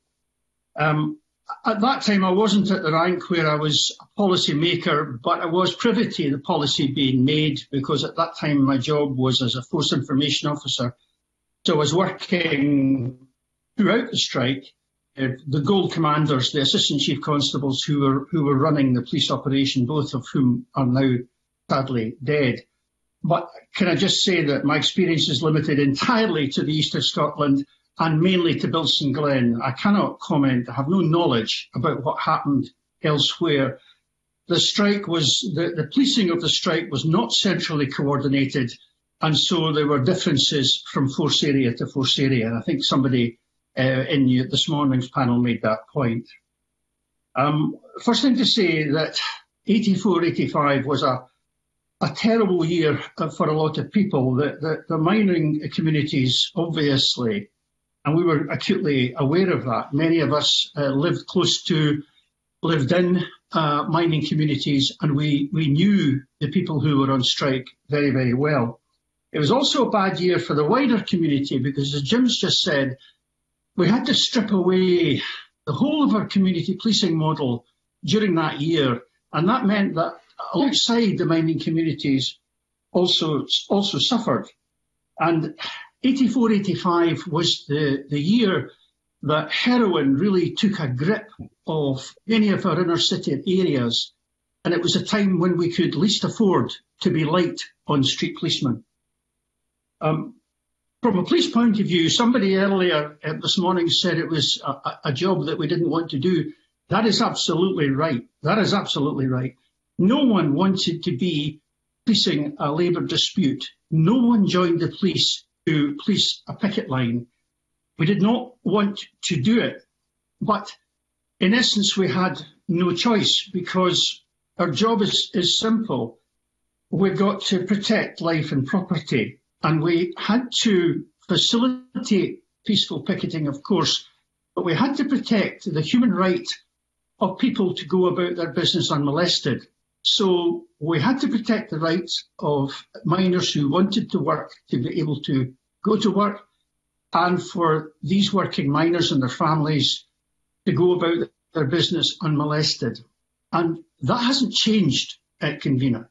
And if the same circumstances arose today, frankly, the police service would have to do the same job today. For the police, it was a long, exhausting year. It really was. And we stripped away our resources. There was quite a number of injuries, but we were lucky in one way in that we had very, very good police commanders at that time. Now, the police service, I can look back now in almost 40 years of police service. Police service in Scotland hasn't always been well led, but it was then. And we had two assistant chief constables running the police operation who were both themselves steeped in the mining communities. One of them had been born and brought up in a mining community, had worked all his days in a mining community, and the other one had been a miner. He'd been a Bevan boy just after the end of the Second World War. So they were acutely aware of the stresses and the strains and the issues within the mining community. We also had, very fortunately, a very, very fine chief constable at that time. He's still alive, Sir William Sutherland, who was the best of his generation, and I can say that now looking back over 40 years. Did we have violent confrontations? Yes, we did. Yes, we did. And they were mainly on the days when there were visiting pickets came to Bilson Glen. For most of the rest of the time, we had a good relationship with the local miners and the local mining leaders, who, as I say, we knew. We did not have a good relationship with the coal board, or indeed the National Union of Mine Workers hierarchy, which is different from the local leaders. The coal board, sometimes we found out, were game playing and trying to manoeuvre us into doing what we didn't want to do. And to say there was collusion, and somebody mentioned earlier that there's collusion between the coal board and chief constables, is just not true. And I was there, and I can tell you it just was not true. The chief constables made their own decisions. The other thing to say is that the criminal justice system, of course, is very, very distinct from policing. And for anybody to suggest that the police and the procurator fiscal and sheriffs are in some kind of lockstep, well, they haven't met the fiscals and the sheriffs that I've met over my career. These people are fiercely independent, and so the decisions they took are for them. And to suggest collusion is just not true. It's not within my experience. Coming quickly, and I appreciate time, talk about this review. When this review was announced, there was a great deal of suspicion amongst retired police officers that this was just an attempt to rewrite history and to gain compensation. And that's why a lot of retired police officers did not participate in it. I mean, John Scott's made reference in his report to the fact that they feared litigation. That's not what they told me. They said to me, quite simply, they thought this was a political gambit to rewrite history. We took a different view. I took a different view. I thought that there was use in this, because I think there were lessons to be learned. I wrote an article about it a while ago, and I sent in a copy to the committee. Some of you may have read it. 5 years after the strike, I was a divisional commander in a mining area, an ex-mining area. And I was horrified the extent of which the many small mining towns had been completely hollowed out and were in a desperate condition. Unemployment, fabric had not been kept up in many of these small towns. And of course, into that void and vacuum stepped crime and drugs and deprivation. And so my very firm view at that time, and still is, that there are enormous lessons to be learned, not so much about what happened at the picket line, but what didn't happen afterwards. And somebody said earlier in the morning that it's unlikely we'll have a strike like this again. I think that's right. It is unlikely we'll have a strike like this again, but we will still have to manage post-industrial decline. And I think that's the major learning point. As for this review, I think John Scott and his team did a good job. I really do. I think they did great evidence gathering. They saw the flaws in the remit. The remit simply said about policing when it should have been about criminal justice. I think John Scott, with his experience, managed to change that, and he managed to do a very good job, him and his team, and they bit of congratulations. From a personal viewpoint, I have no objection to the recommendation he made. I think that the sacking and blackballing of minors who had been convicted once of simple breaches of the peace was disproportionate and spiteful. And so I think the pardoning of these men who have lived their lives under that, I think that's fair and just, but that's a personal viewpoint. And just lastly, very lastly, and I'm sorry to have gone on about this, but I think sometimes we forget that after the strike, what a contribution was made to the community by the miners' leaders. When I think about our area, and I'm only talking now about East of Scotland and the Bilson, Glen Monkton Hall area, many of the strike leaders went on to enter local politics. One became a very prominent member of parliament, he was knighted for his services. Others became very good, long-serving councillors who did enormous good work within the local communities and who we worked with very closely. And it grieves me that we are almost 40 years later with still divisions between us. When in actual fact, when we meet and when I meet these people, and I've met them over the years in various roles and there's actually an awful lot more that joins us than divides us. But I think I'd like to place on record just, what a remarkable job after the strike these men did and their contribution to public life. Thank you very much. Okay, thank you both for those opening statements. We'll now move on to questions. Can I again start with Fulton McGregor, please? Thank you, Convener. Can I thank both the panel members for those very in-depth and at times moving testimonies. I think it's actually really useful to see, because we heard earlier, and obviously in the constituency that I come from and others, I'm very aware of the impact that this has had on mining communities and miners themselves. But to actually hear that reflection in terms of how police officers in the main would have been impacted as well, because I think it's coming across quite clear from early evidence anyway that the vast majority of police officers, including yourselves, didn't want to actually be doing that job. You didn't come into the police to do that. And you're talking about 35 years ago there, and I think we could all hear the emotion in your voice.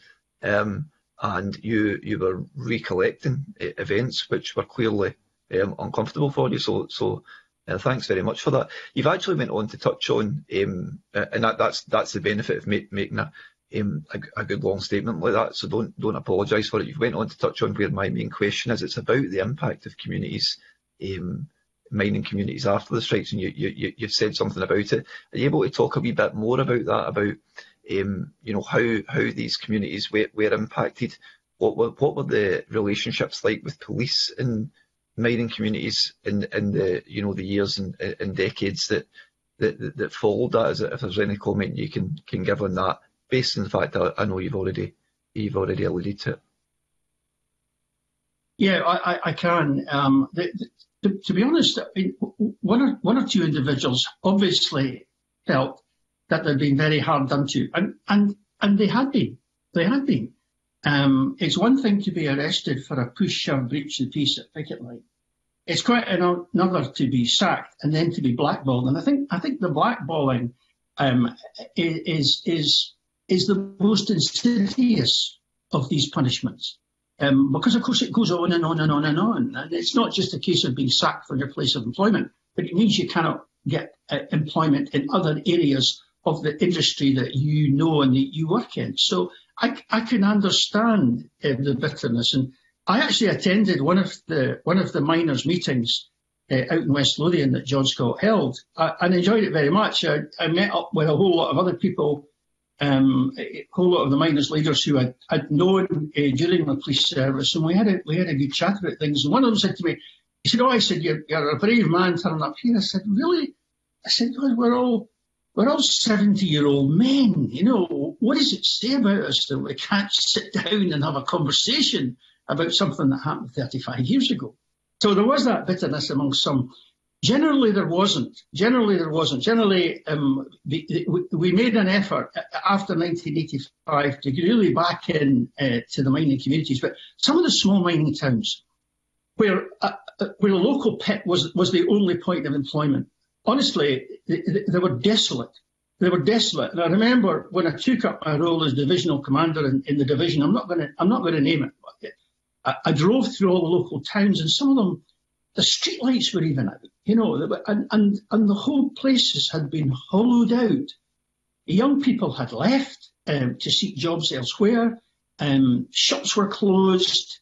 There had been no investment or employment put back in. And of course, the dreadful waste about that is you had a tremendously skilled workforce there who had been allowed to wither on the vine, allowed to go to waste. And I thought that was a tragic aftermath, and I saw it close up over years, and I saw the long-term consequences of it. As I say, where drugs and crime and hand in hand with depredation moved in. And as I say, that was always, to me, the huge learning point from the miners' strike, and indeed from other post-industrial declines, because of course the same thing happened with steel, the same thing happened with shipbuilding. And the same thing may happen with oil. And this is why it's so important to have these conversations so that we do learn lessons.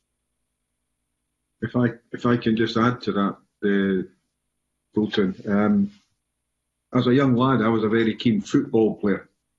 And one of the things in policing back then was each of the divisions had a football team. And I can recall we would play miners' teams.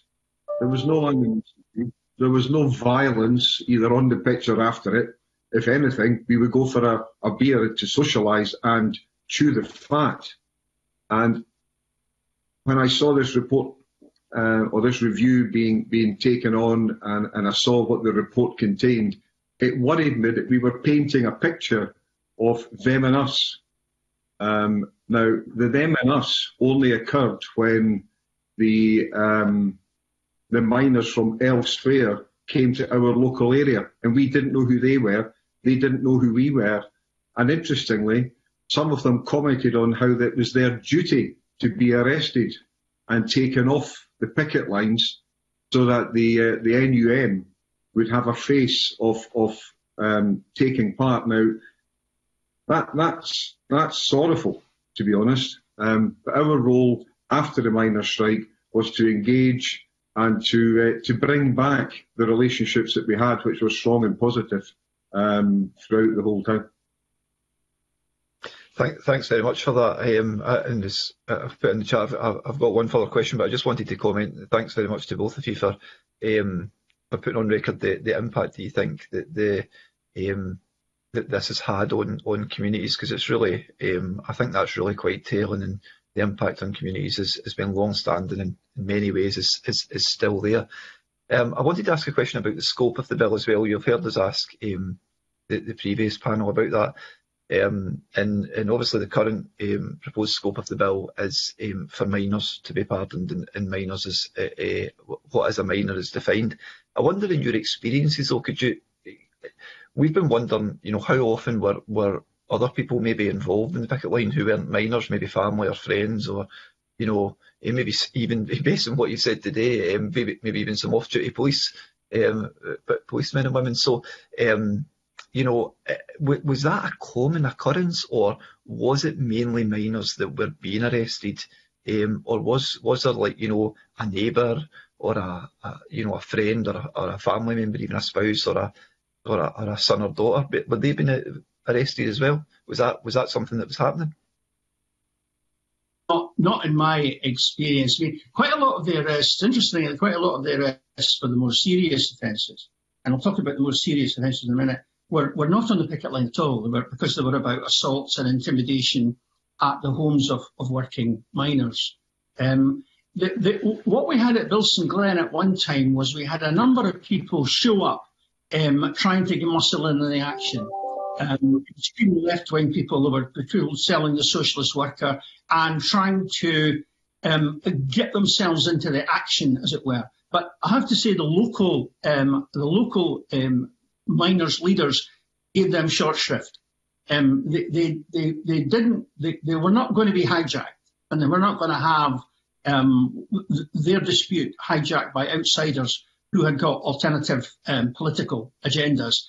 So that happened a little bit at Bilson Glen, but not very much, because, as I say, there was a degree of there was an awareness amongst the local miners' leaders that they didn't want the dispute subverted for other political purposes.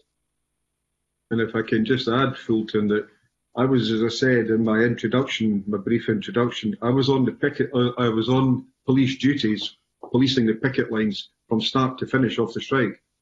I never arrested anyone. Not once. Was I pushed? Was I shoved? Yeah, absolutely. But that was the nature of the business. And bearing in mind you're standing next to people who would know you by name, prior to the vehicles that were coming back into the pit to bring the miners in, we'd be talking about what was on the TV the night before, how the families were doing, general chit-chat. And as Tom quite rightly says, when there was infiltrators, that's when the mood changed. You could smell it, because a lot of the miners who were brought in from strange areas were there for one reason, and that was to rumble up both the miners who were on the picket line and also the police. And that was when things changed. When we had the local miners doing their picket line, it was, I'm not saying it was pleasant, it was absolutely not, because these men and their wives had a point to make, and they were legally they were making it. But when that changed, the whole tone dropped remarkably. Can I just add one thing, just to add for information and context? We made the decision, or I say we, it was the operational commander, made the decision that we would not wear protective equipment, even though we had it. We had helmets and we had shields and we had protective shin guards and all of these things. We'd had them since the early 1980s after the Scarman report, the Tuxteth riots. So we had all that kit, but we never used it. And that was for a part we could maybe have done with it, to be honest. We might have sustained less injuries, but it was decided not to do it because it would escalate and it would up the ante. And the last thing we wanted to do was up the ante, because we knew that sooner or later, it turned out it was later, but sooner or later, that we'd have to go back and police these communities with consent. And somebody mentioned this morning, and it's a very good point actually, that for the vast, vast majority, the mining communities were good, decent, hard-working people. They were the kind of people that the police absolutely depended upon to assist them. And therefore, it was madness to drive any unnecessary wedges in between ourselves and the mining communities. But all that said, and come back to this fundamental point, we had an absolute duty to do to protect the rights of people to go about their business unmolested, and that hasn't changed. Can I just come in there? Thanks, Fulton. Can I just come in, Jim? I guess one of the things that Fulton's question was alluding to is a concern that perhaps with the definition of a minor, I think you mentioned that perhaps spouses were at the picket lines, so we're concerned that a wife or a partner was arrested at the picket line, and this bill doesn't pardon them. But obviously, we don't want to be spending huge amounts of time trying to sort something that actually never happened. I mean, is that are we worrying about something that never happened, or were their wives, partners arrested? Like Tom said at the start, I can only speak for the the pits that were within Lothian Borders areas, and I can't recall, I can't say it didn't happen, but I can't recall seeing ladies, let's say ladies, being removed from the picket line. What I can recall is seeing people who were perhaps not minors, but were hell-bent on causing trouble, and quite frankly, colloquially, winding things up. They were perhaps removed. Now, what happened to them? Because as you can imagine, when people are removed from the picket line, they're taken away from the hotspot and they are removed for the purposes of process. Now, that process can be many things. It could be simply told to go away and they took the warning and they would walk away, or depending on the gravity of what they'd done, they would be arrested. But I can't speak for whether the wives, the sisters, the aunties, the young, yeah. I've got no recollection of wives and people like that being arrested within the ambit of the year. We did have people coming along to cause trouble, and what they would do is they'd go behind the picket line and throw things over the top, ball bearings and pieces of metal and stuff onto the police lines. But as I say, there was a degree of self-policing amongst the picket themselves, and these people were given short shrift. And it happened now and again, and so I don't want to make too much of it, but it did happen, but it was very, very, very quickly snuffed out by the miners themselves. Thanks very much. Fulton, are you okay? Okay, thanks very much. Maggie? Thanks very much, Joe, and good morning to both Jim and Tom. Thank you for being.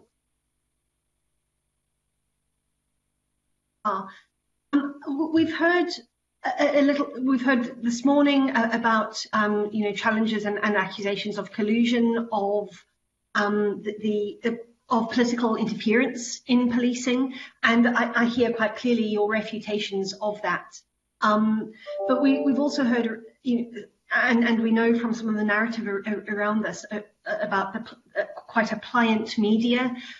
And one of the things that I'm not sure had come out very much prior to this for many people was the disproportionate impact on Scottish mining communities compared to elsewhere during the strikes. More Scottish miners were arrested, more of them lost their jobs than elsewhere. And I just wanted to explore a little bit about how some of that might have arisen. And can I ask, and maybe to Jim first of all, when you were sent to police the picket lines, how were the miners described to you? What were you told about them? What orders did you receive? And were you told what the operational outcome of that policing procedure should have been? From memory, Maggie. Yeah, it's Maggie. Sorry, I need to put the glasses on. One thing I didn't need back in 1984, that's for sure. What we were told was the numbers of miners that were on the picket line. We were told where they were in relation to the point of entry, point of exit. In other words, were they on both sides of the road of entry? Were they on one side? We were also given an indication of the mood of the miners. Now, I say that because that gives you an idea of what you're going to be faced. We weren't marched onto the picket line. We simply got out of the vehicles that we'd arrived in. We walked towards the picket line. We would actually say, hello, how are you all doing today? And it would be a bit of banter, a bit of good fun, a bit of good nature. But Maggie, I emphasise again, that whole warm attitude changed when we were told, today we've got Yorkshire miners, today we've got Durham miners. And I made reference to the smell. Forgive me, but these people were not in a sober state most of the time. These were people who had been fueled to come onto a picket line and express their wishes in quite a hostile way. And that was when the whole attitude would change. And you could smell it as you would walk towards this larger than normal crowd when we had the miners from elsewhere being brought onto the picket line. And that was when it was time for us to steal up, and by that I mean not be as casual in our approach, be more robust. We knew it was going to be a stronger push and shove. And don't forget, these miners were fit men, extremely fit and strong men. Should they wish, they could have bowled us down the street. And very seldom did we get bowled down the street, but we did get pushed and we did get shoved and we did get sworn at. But then once the miners who were going into work had gone in, the pressure was off again. And the miners who came from elsewhere would retire, as it were, to either the local miners' welfare or back to their buses that they came up on. And we'd be left with the local miners having the conversations that I spoke about earlier. So does that answer your question, Maggie? Yeah, no, that's helpful. Thank you, Jim. Tom, if I could just ask you, again, we heard from the evidence this morning that it appeared that certain individuals were targeted, and I hear and I take on board what Jim has said about miners coming from elsewhere, you know, to join pickets, being the touch points quite often. But were you aware of any specific targeting of individuals? It seems that active trade unionists were targeted more than others, perhaps. Was there any operational decision around that? Any discussions about that kind of focus on police activity? No, there wasn't. There was no arrest policy per se. What happened in the mornings was we got there about 5:30 in the morning, 6 o'clock in the morning, and the operational commander would get on it. We all came in double-decker buses, and the operational commander would get on the buses and would walk up and down the line saying hello to everybody and thank them for their coming and all this sort of stuff. And then just give what intelligence we had about the numbers who were going to show up. And Jim's absolutely right. The difference between when they were visiting pickets and when they were not visiting pickets was chalk and cheese. One of the reasons that the local officials were arrested more often than others was that they were truly front leaders. There were people that were trying to lead and trying to show their leadership. And therefore, they were in the front line. And because they were in the front line, they were the first to be grabbed. I mean, it's just as simple as that. What happens with police arrests, when a police officer arrests someone, it is up to them as an individual and their corroborating officer to present the evidence that they have. And that goes to the fiscal who makes a decision, and it goes to the court, and the court makes a decision. So it's an individual officer that does that. So this idea that there was a huge, sort of arrest policy is just not the case, and cannot be in the Scottish system. But and that's the reason why local officials and leaders were arrested, was because they were leading from the front, and therefore they were in the front line. Okay, thank you. And just a brief follow-up. Tom, you spoke earlier about your role and the police's role to protect the rights of people going about their business. Miners and striking miners were going about their business, and I just wondered if you could give us a little bit more of a flavour of when violence did occur. What were the flashpoints around violence? You spoke there about people leading, the trade unionists leading from the front. We've all seen the pretty horrific video footage of some of the violence that happened on picket lines. Can you just give us a little bit more of a sense of how those incidents arose? Yeah, of course, but can I just say one thing? That one of the things that alarmed me about this thing when there was the media coverage, because and it stopped now, thankfully, and it stopped thanks to the intervention of John Scott principally, was that they kept showing pictures from England. They kept showing pictures from Orgreave of horses charging and running fights. None of that ever happened at Bilson Glen, or to my knowledge in the rest of Scotland. As I say, I restrict myself to my knowledge of Bilson Glen. So you've got to be very careful about this conflation of media coverage, because it can be very, very misleading. You're absolutely right in that it was the human right of striking miners to peacefully picket. Dead right, absolutely. And it was the role of the police to facilitate that, which we did. And it was also the right of the people that wanted to go to their work to go in without being impeded and assaulted and intimidated. And we were the meat in the sandwich, trying to hold that balance. Now, when did the flashpoints come? Oh, on the picket line, the flashpoints invariably came when they were visiting pickets.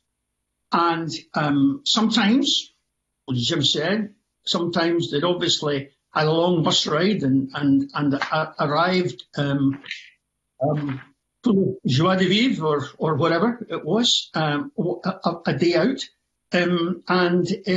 At that time too, the local strike leaders often felt that they had to show themselves, so they had to show their mettle, and so they were in the front line. So these were invariably the flashpoints. Now the flashpoints off picket line were just as important because they involved the families of striking miners, of working miners, and people who wanted to go to work or were seen to be colluding with the pit management. And they happened in the housing areas, in the streets, around about the mining communities, but not actually on the picket line. So these were the main flashpoints. Thank you, Tom, and thank you both. That's been really helpful. That's it from me, Joe. Okay, thank you. And Alexander, please. Thank you, Convener. Good morning, Jim, and good morning, Tom. Thank you for your comments so far. I'd like to maybe retrace some of them in my first question. As I asked initially when we had the miners earlier this morning, my perception as a youngster in those days was that this was a very bitter and divisive industrial dispute. And you've given today, Tom, that you had no choice but to manage and to do what you did in supporting the community in your role as police officers. And the peaceful picketing was your intention to manage. And that I think comes over. But what we did also hear this morning from the miners was they felt there was a change in the policing attitude when it stepped from being local to then being much more of a national flavour, and they believed that there was a mind step and a change in policy and procedure when that happened. Can I basically ask both of you, did you envisage any of that? Did you interpret any of that or see any of that? Because they say the miners today really did express that it all started off at a reasonable level when they knew the people and the police that they were working with on a daily, weekly and monthly basis. But when police came from other areas, that then didn't seem to be the same accord that took place, and more aggression or more confrontations maybe then took place at that stage. Can you maybe enlighten us on your views on that? Yeah, yes, I can. First, as I'll say, the reason why 84-85 strike was so long and bitter was because it was very, very long. I was a young teenage policeman in the 1972 strike, and it was more violent, actually, a lot more violent. But of course, it lasted only 3 months, and that was the difference. The 84-85 strike, the miners' recollection is right. It started off in the March and the spring weather, and it was all fine. And then as the strike went on, clearly the striking miners became more desperate, and the violence escalated, and we started to get these travelling pickets, which are described.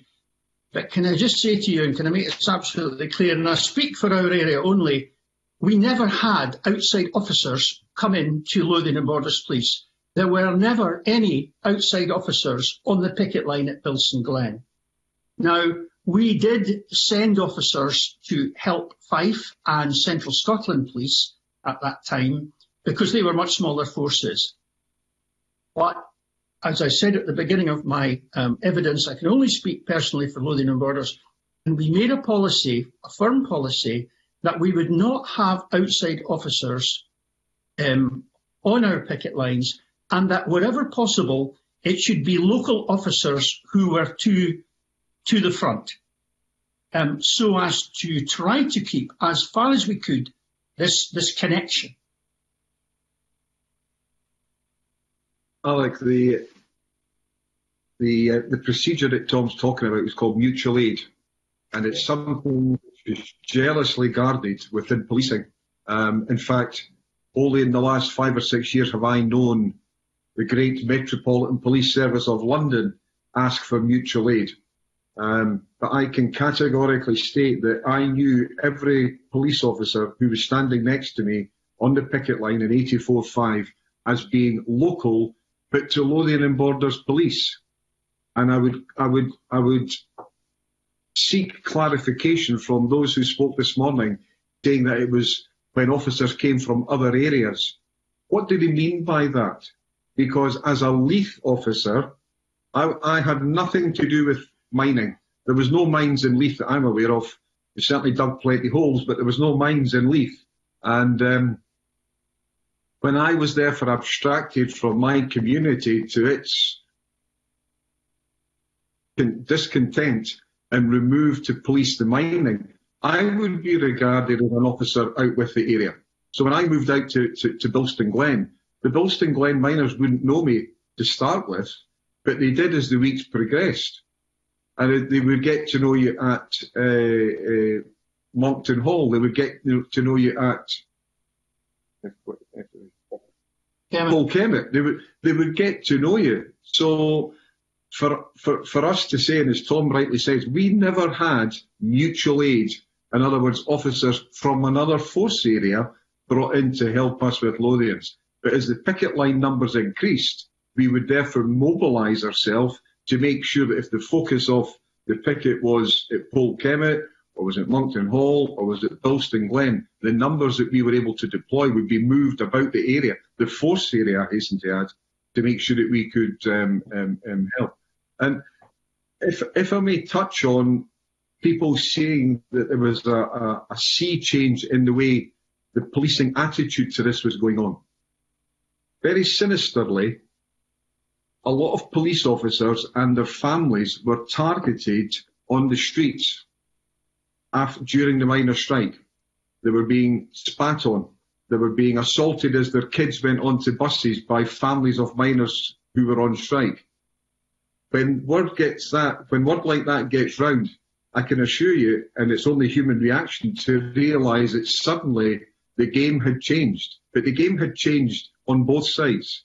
The game had changed when police officers themselves, their families, their wives, were being attacked on the street, going about their lawful business of simply going to the shops. When these things happen and that is fed into police officers, you suddenly realise that this isn't the happy, clappy event that we thought we were dealing with at the outset. Suddenly there was a sinister turn to this. And forgive me, but human nature being what it is, you're there to protect yourselves and your colleagues, your families and their families as best you possibly can. And it does change. It's an attitudinal change. And I hope it's understandable. And I think you identified that the length of time, that the duration of the strike, it probably went through phases as to how things. It certainly, in my view, as someone who only watched and saw, I certainly saw different phases of it from the media and the televisions and the things in my time scale. So we all understand that the pardon is intended to remove the stigma, and that is the crux of where this bill is trying to go. But by pardoning what was seen as a criminal conduct, is it not just rewriting history? It would be good to get your sort of take on that. It's a difficult one, and I speak personally.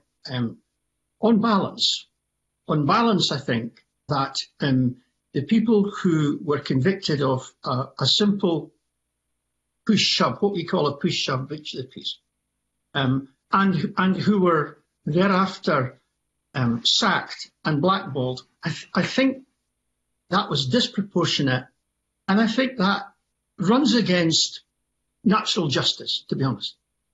Now, if that is pushed out and people who assaulted the police, or people who are convicted several times, or people who are convicted of more serious charges, if they are pardoned, then I think it's a different question. Then I think it's a completely different question. And I would not, and I wouldn't, I don't think on balance that would be appropriate, just to give a blanket pardon to people in that situation. I think there are appeals procedures, and there's the Scottish Criminal Case Review Commission, etc., who are well equipped to deal with that kind of complexity.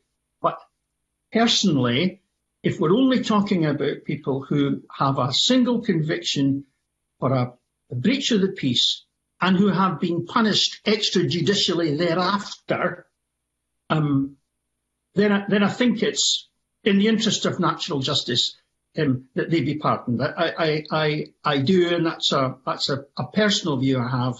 But I would draw the line there, and I think one of the concerns amongst my former colleagues is that there's drift, and that people are pardoned for all sorts of more serious criminal offences, often involving assault and intimidation and crimes like that. So I hope that lets you know where I come from on this. And can I just maybe add through the convener, one of the notes that I read about this pardon is the inclusion of section 41(1)(a), where it was referenced as merely being obstruction of police officers. Forgive me, but section 41(1)(a) of the Police Scotland Act 67 covers a whole multitude of things, including assault on a police officer. So when I read that there was consideration being given to a pardon for a 41(1)(a), I would ask that the panel, through the convener, considers exactly what that offence was. Because if it was police assault, then there should be some form, I would hope, of understanding to what extent that police assault took place. Because it isn't just merely obstructing the police officer. It can be far more serious than that. And I think actually one of Tom's and mine's colleagues of many years ago, she had her leg smashed, broken during the miners' strike. And I think 41(1)(a) was libelled for that, as opposed to a common law assault. Because if an officer in uniform is assaulted, invariably it defaults to 41(1)(a). So I ask you to be very careful that the inclusion of 41(1)(a) to your bill is not seen to rid the police assault aspects of what this may include. Thank you for being so frank and also imparting your knowledge and wisdom as to where this could go if we, as a committee and as a parliament, don't look at all the aspects of it. Because, as I say, on the surface, it comes across as what you would expect. But when you dig deeper, there are further elements and layers that need to be advised and looked at to ensure that we do get the parity that's required. Thank you, convener. Thank you. And Karen, please. Thank you, convener. Thank you, Jim and Tom, for speaking so plainly. Just checking the time, it is still morning this morning. What's really apparent to me is there has been an outstretching of hands, of trying to build some bridges between the police and the miners, and we heard the witness statements this morning saying that, when it came to the community police, police that they'd known and grown up with and family and friends, that there was, some understanding and some unity there. But we have also heard that there's still some discrepancies between people's witness testimonies, between yourselves and the witnesses we heard this morning. So even these many, years on, there's still some friction there. But also in terms of what I see as a a power imbalance as well, and where did that power lie at the time? And I think that's something that, you know, us as elected representatives really have to remember, that, you know, the police force and the miners and, you know, the extended family and the ripple effects throughout communities were all the victims in this case, and that the people, you know, being held to account should be the ones who are making these decisions without thinking through the ramifications for everyone involved. I would just really like to ask you, you spoke a bit there about pardons and being very careful and how that's implemented, and you spoke about, was it 41A? In terms of a pardon, how do you yourselves, what is your opinion on pardons themselves, you know, for the miners? Do you think there are other alternatives that could be suggested, or do you feel that pardons are the right way to go? To Jim. Sorry, I'll first name. I think it's very important we get this right, and I'll tell you why. It's about the credibility of these inquiries, and there is a degree of scepticism out there about, you know, 35 years, 40 years afterwards, revisiting these things, rewriting history. There is a concern about that. So I think it's very, very important that the outcome is seen to be fair and balanced. You know, the proof of the pudding and all of that stuff. And I think that's also important, because I think these kind of independent inquiries changed by John Scott have immense value, because we can learn lessons from them to take forward. And if they have to retain their credibility, then I think the outcomes have to be seen to be fair and balanced.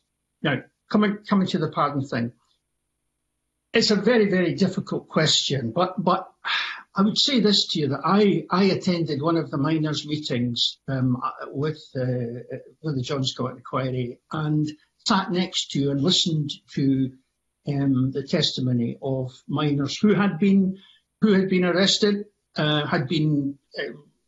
union officials had been arrested on the picket line, had been fined 50 quid for breach of the peace, whatever it was, but then had been sacked, and then had been blackballed. And their whole lives had been marked by this incident, and they were otherwise law-abiding, highly reputable citizens, and just good people, And so, how do we put that right? And the only way, and I think John Scott had this same conundrum. I mean, he's a lawyer, and he would have recognised the difficulties of pardons. I think in this instance, he thought it was the only thing that could be done. And I have to say, I think he was right. I think it's very difficult to see any other way you could right that wrong. You cannot de-blackball them. You cannot give them their jobs back as miners when there are no jobs for miners and they're 70 years old. It's very hard to fill in that gap where they were badly done to. And I suppose it's a token, but it's a very important token. And if it's important to these men as they reach old age, then I reached the conclusion that I think it's right. But I say again, don't want to repeat myself. We've got to be careful that we do not extend the pardon and push it out and pardon people who were found guilty of more serious crimes. I think that's the balance we've got to strike. Okay, thank you. Can we now go to Pam Duncan-Glancy, please? Thank you very much, Convener, and thank you to Jim and Tom for your really candid, honest and open evidence this morning. And I'd like to echo what my colleague Karen Adams said about stretching the hands across miners and police over the years. It's come across really strongly that there is a sense of that. Where I want to ask a couple of questions, though, is just where there's a few areas where things don't necessarily kind of add up from what we've heard sometimes from this morning and from yourself. So it would just be helpful to get a little bit of clarity. I think it is absolutely the case, as you've noted, Tom, that the job is to protect people and their livelihoods and their homes. But it was put to us earlier that in some cases, some people didn't have that protection. And in particular, people who were striking didn't have that protection. And you will have heard the evidence where they spoke of their cat being poisoned, of their windows being smashed, and them not getting the same protection from police, perhaps, as people who had gone to work. So just really to understand a little bit more about that and your views on that. And also in a similar sort of, I suppose, disproportionate approach would be, how would you help us to understand the difference between the way that people in Scotland tended to be treated as opposed to elsewhere? And so we know there were more arrests, there were more people proportionately who lost their jobs as well. So how could you help us understand a bit more about that? So those are that's the first kind of area, and then I'll move on to one other thing briefly after that. Thanks. I heard those remarks this morning about miners who were striking not being afforded the same service from the force. And my mind went back to when we were drawn out on night shift, and as we regarded it as security patrols. And we were housed, as it were, in vehicles to protect striking miners and return to work miners, their property. Because what happened is returning miners started to grow in number, and you had pockets of them. There were confrontations between the growing number of return to work miners and those who were remaining on strike. So I would question what was said this morning, because my experience as a frontline officer who would sit for hours on end in a vehicle looking at the front door, as it were, of a striking miner's house to make sure that those who had returned to work didn't carry any acts, and thankfully none did take place, but the intelligence was indicated that it possibly would take place. I would dispute what was said this morning as someone who was there, took part in the, let's call it the protection of the striking miners whilst they weren't at home. So yeah, I would question what was said to you this morning. Can I just say that at the start of the strike, obviously there were a lot more striking miners than working miners. You know, there was a couple of handfuls of working miners in March '84. And as time went on, more and more miners started to drift back to work. And that opened up wounds in small mining communities where you had a great deal more working miners than striking miners. And so at the start it was very, very simple, because there was only a handful of working miners that we had to go about their business, as we've said. As the year went on and it got into winter, and it was a bitter winter, that was the other thing that it was a real factor.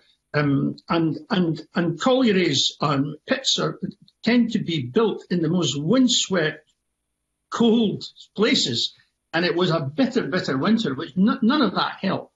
And so you had deprivation starting to creep into the families of striking miners, and they saw working miners going back, and the whole thing was drifting. And there was a point in time where, in the winter of '84, where that became really, really difficult.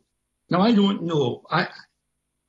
When you're dealing with thousands, a throughput of thousands of police officers and thousands of miners and hundreds of incidents taking place, sometimes dozens and dozens in a day, I'm not saying that what the chap said this morning was wrong. I don't know, and I can't comment. What I can say though is that we tried, and the operational commander, Hugh Watson, who was a great man, tried to be as even-handed as he could be. And this even-handedness was really his central mantra, because he came from a mining community and he knew the stresses and strains within the mining community, and he knew that we had to go back in there once it was all done and re-establish relationships. So least damage, soonest mended was always his view. So everybody should have got the same service. And if on occasions somebody didn't get the same service as somebody should have done, then that was a failure. But it was nothing to do with policy. That's the point.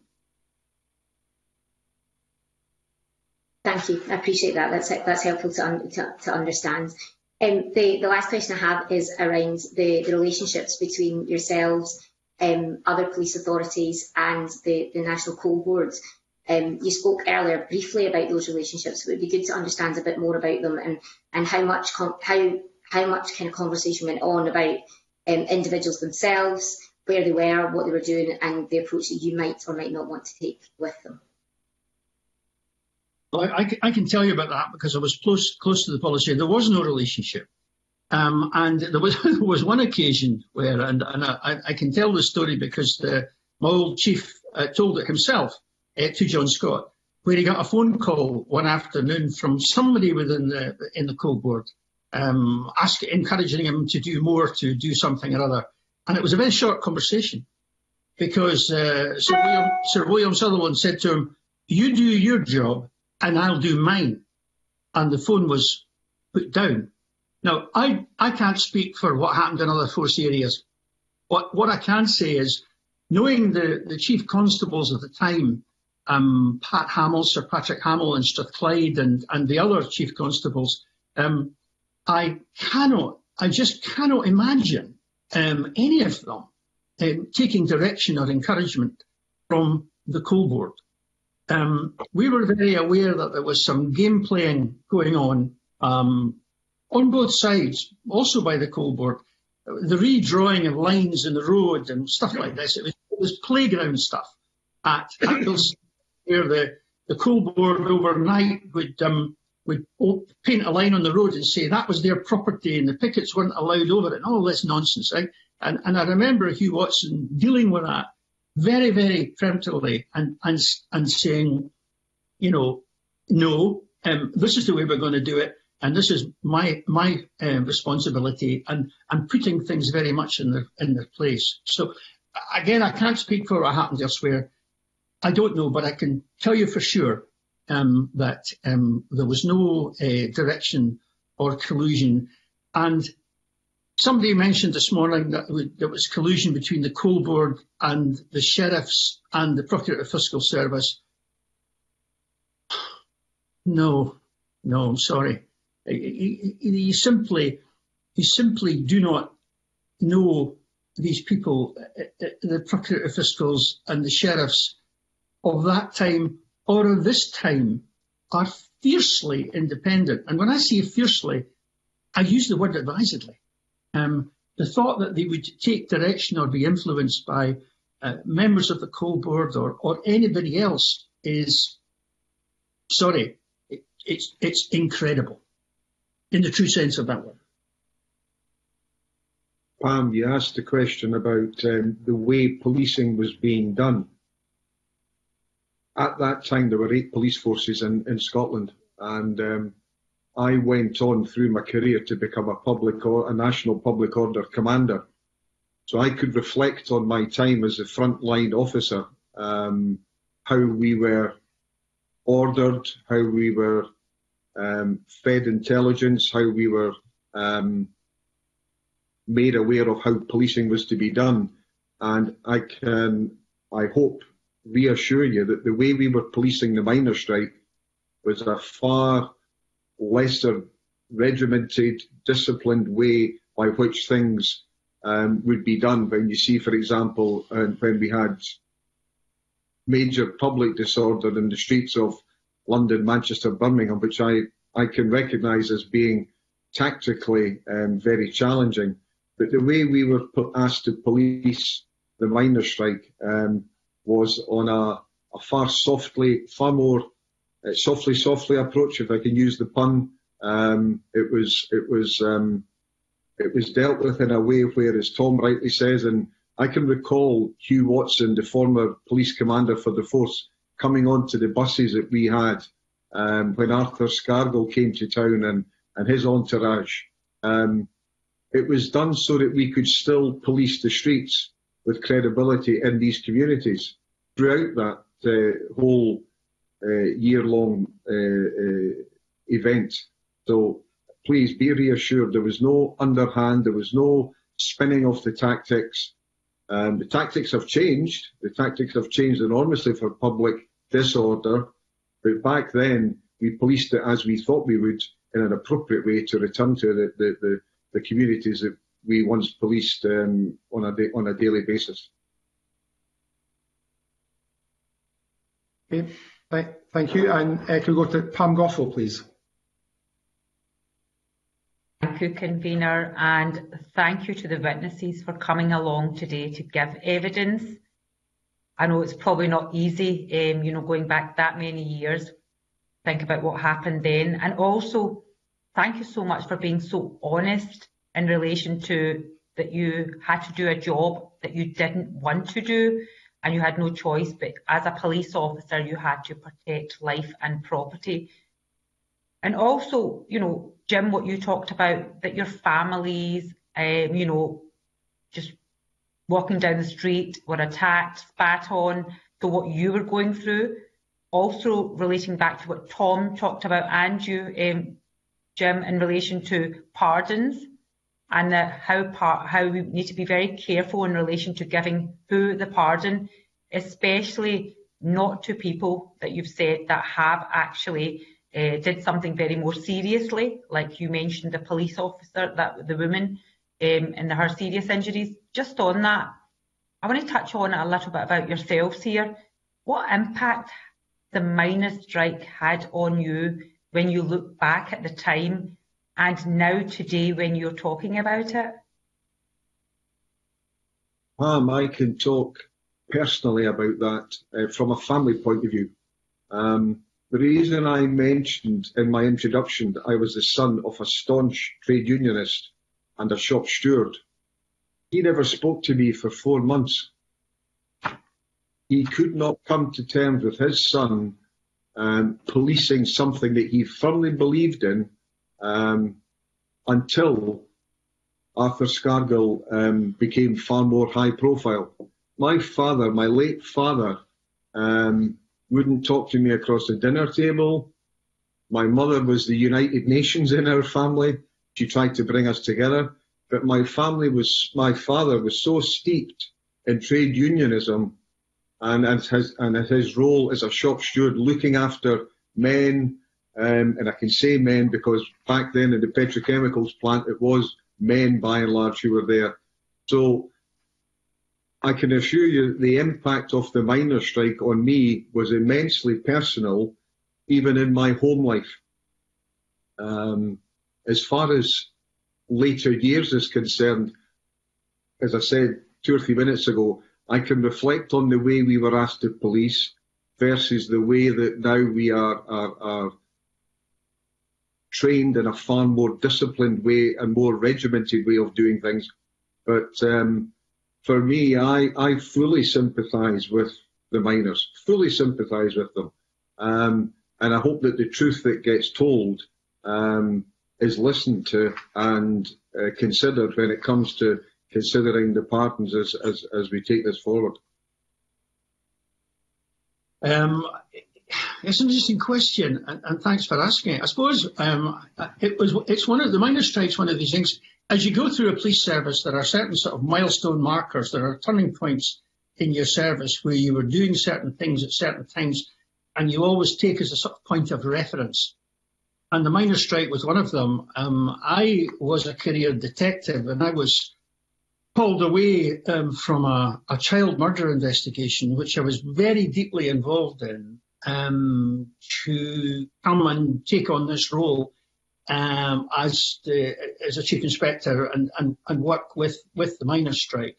So it was a big change for me, and I I was very disappointed at being called away from the murder investigation, because these things become very personal. I suppose the thing I think about, and the thing I've been banging on about this morning, is the secondary consequences of these things. We tend to think of the miners' strike, and it was picketing, and it was horrible, but we don't think about the secondary consequences enough. And I saw these secondary consequences up close and personal 5 years later, when I was a divisional commander policing an ex-mining area, and saw the devastation, and I use that word advisedly, to some small mining communities. Now, somebody said this morning that these had grown back, and they have grown back. They've grown back as commuter towns. But for 20 years, 25 years, they were hollowed out, and the damage done there is incalculable. We don't know what the health consequences were from that. We don't know what the crime consequences were. We don't know what the addiction consequences were of that. We will never know. But what I saw 5 years later in some of these communities was desperate. And I see again, the only value of us sitting here talking about this is lessons learned. And for me, that's the big lesson.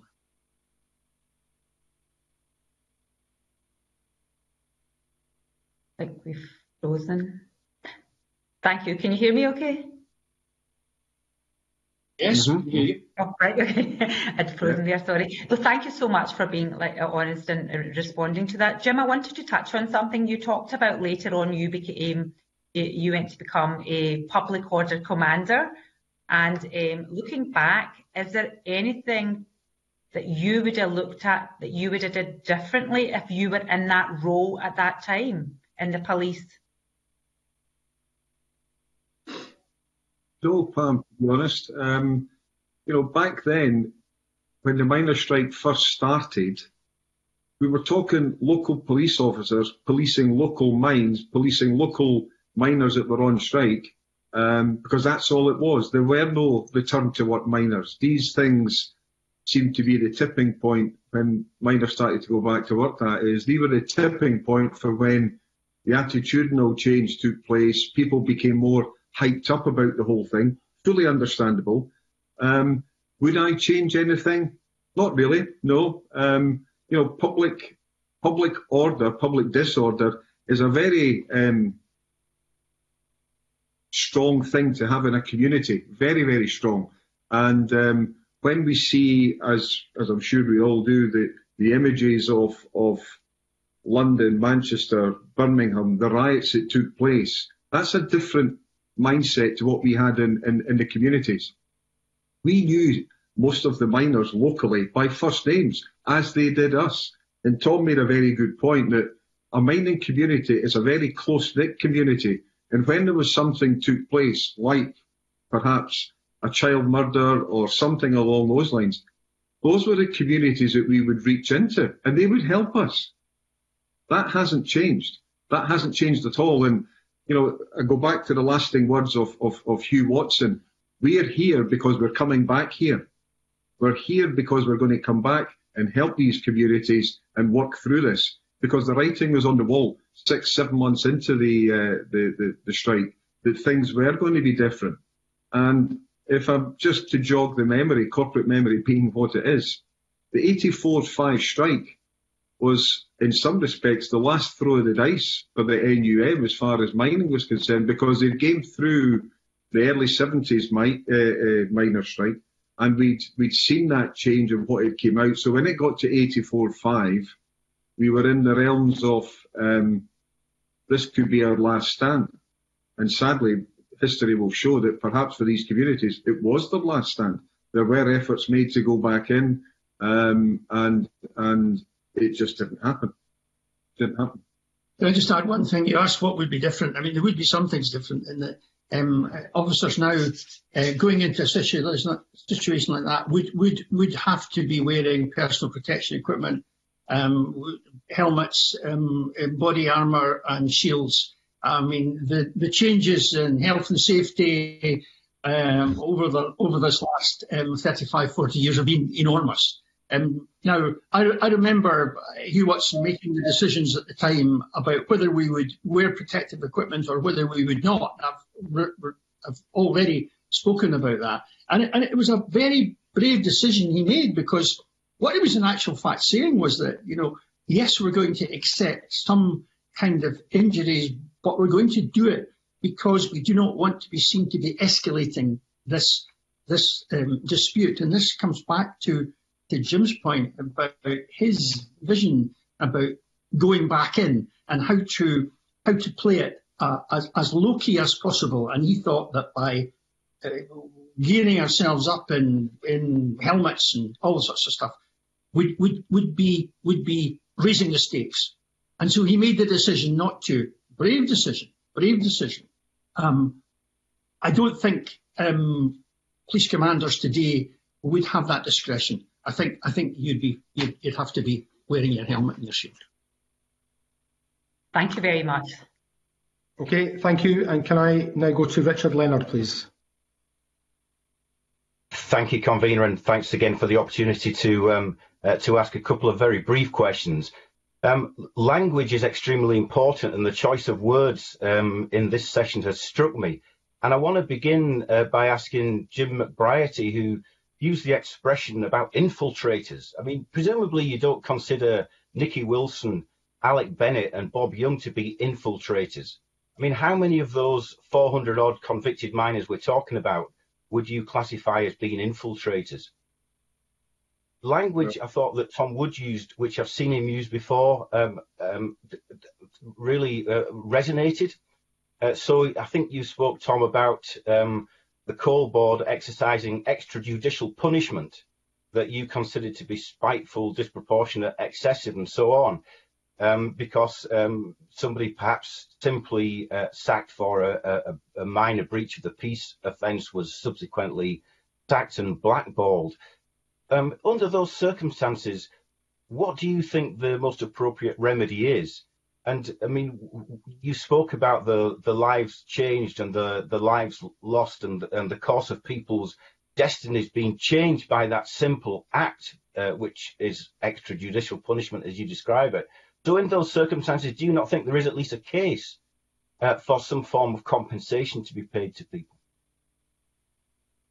I'll answer that first. I'm not sure I'm the best person to judge that, but I have been struck by the tremendous damage done to people over a long period of time by what I say, and I use the words advisedly, of extrajudicial punishment, and that's what it was. It was completely disproportionate to be sacked and blackballed for a straightforward push-shove breach of the peace. But in terms of compensation, I don't know. To be honest, Richard, I don't know what would compensate someone for that kind of damage and unforeseen consequences. I'm quite sure these men who were on the picket line when they got arrested, they had absolutely no idea what the long-term consequences of that would be. How could they? But as for compensation, I don't know. I don't know how much. I mean, what would compensate you for that kind of hurt, for that kind of grievous wound through your life? What are we talking about? How do you put pounds, shillings, and pence against that? And that's why I think that John Scott was right. And some of my colleagues will not agree with me on this, and that's fine. But I think all that he could recommend would be was a pardon to try and make some symbolic healing to what was a dreadful experience for them. And as I say, it's. I've spoken already about secondary consequences. Well, that was a secondary and a very grievous consequence for them, particularly the blackballing for them for years. And I remember I was at one of the meetings and speaking to a man about my age who said that for years and years and years, he he had made excuses not to go on holiday to Florida with his family. And he'd cited all sorts of excuses for not doing it. He wasn't feeling well, and he had a sore leg and all that. The truth was that he thought that when he presented himself at US Customs, he would be turned away because he had a conviction for breach of the peace. Now, that's appalling that man's life and his family life had been so badly marked by such an incident. I mean, it wouldn't, as it happened, he was wrong. It wouldn't have been. It wouldn't have registered, but he didn't know that, and so it had changed his life market. And the other thing, Richard, by outsiders, we're not talking about miners officials. We're talking about a very, very brief time. I think it was about the autumn of '84 when things were reaching a peak at Bilson Glen. There were small numbers of extreme left-wing activists came on the scene, sensing an opportunity to cause trouble. The troublemakers who arrive at any scene like that, and all credit to the local miners' leaders. They were given short shrift. They were recognised for what they are, and they were chased away before they could cause trouble. Richard, you asked about my use of the word infiltrators, and Tom's obviously covered it there. The infiltration to the picket lines were those who would not be usually on point, as it were, for the picket lines of the day. And I tried not to give this example, but I think it captures it quite well. A good friend of mine was a police officer, was on the picket line, and there was a guy who, as this friend of mine described him, when he stood up, he put the sun out. He was so tall, he was so big, a strapping big man. But he was on the front, and he was pushing, and he was shoving, and because of his size and bulk, it took 4 officers to keep this man back. And he wouldn't heed the warning, so he was removed from the picket line and taken through the police lines to where the police vehicles were. And on the way back, this friend of mine had a hold of his wrist, because back in those days we didn't have handcuffs, but he had a hold of his wrist, and this friend of mine had a fit of hay fever sneezing. So he let go of this miner, this arrested miner's wrist, whereupon the miner reached into his pocket and gave him a handkerchief, a clean handkerchief. And he said to him, "There you are, officer, that might help to help with your sneezing." So that connection being made, my friend said to him, "What on earth are you doing?" He said, "Your heart's not in this. I can tell your heart's not in this, but you just wouldn't take the warning of you have to stop pushing because, you're causing a problem." His reply, which is quite remarkable, was, "I have done my duty, son. I have got myself arrested. That's what I was sent here to do." And he was from Durham. So when I talk about infiltrators, there seemed to be a desire on their part to show strength, and sadly, in showing that strength, the local miners, the officials from the local pits, felt as though they had to up their game as well. So when Nicky, and forgive me, I can't recall the gentleman who spoke earlier on, spoke about being arrested several times, it was possibly because they felt obliged to up their game and make it that they were seen to be leading, as Tom said earlier on, from the front. Well, the infiltration was by and large when we had miners coming in from other areas with a reason for being there. The raison d'etre for this man I spoke about, was he was there to be arrested. Okay.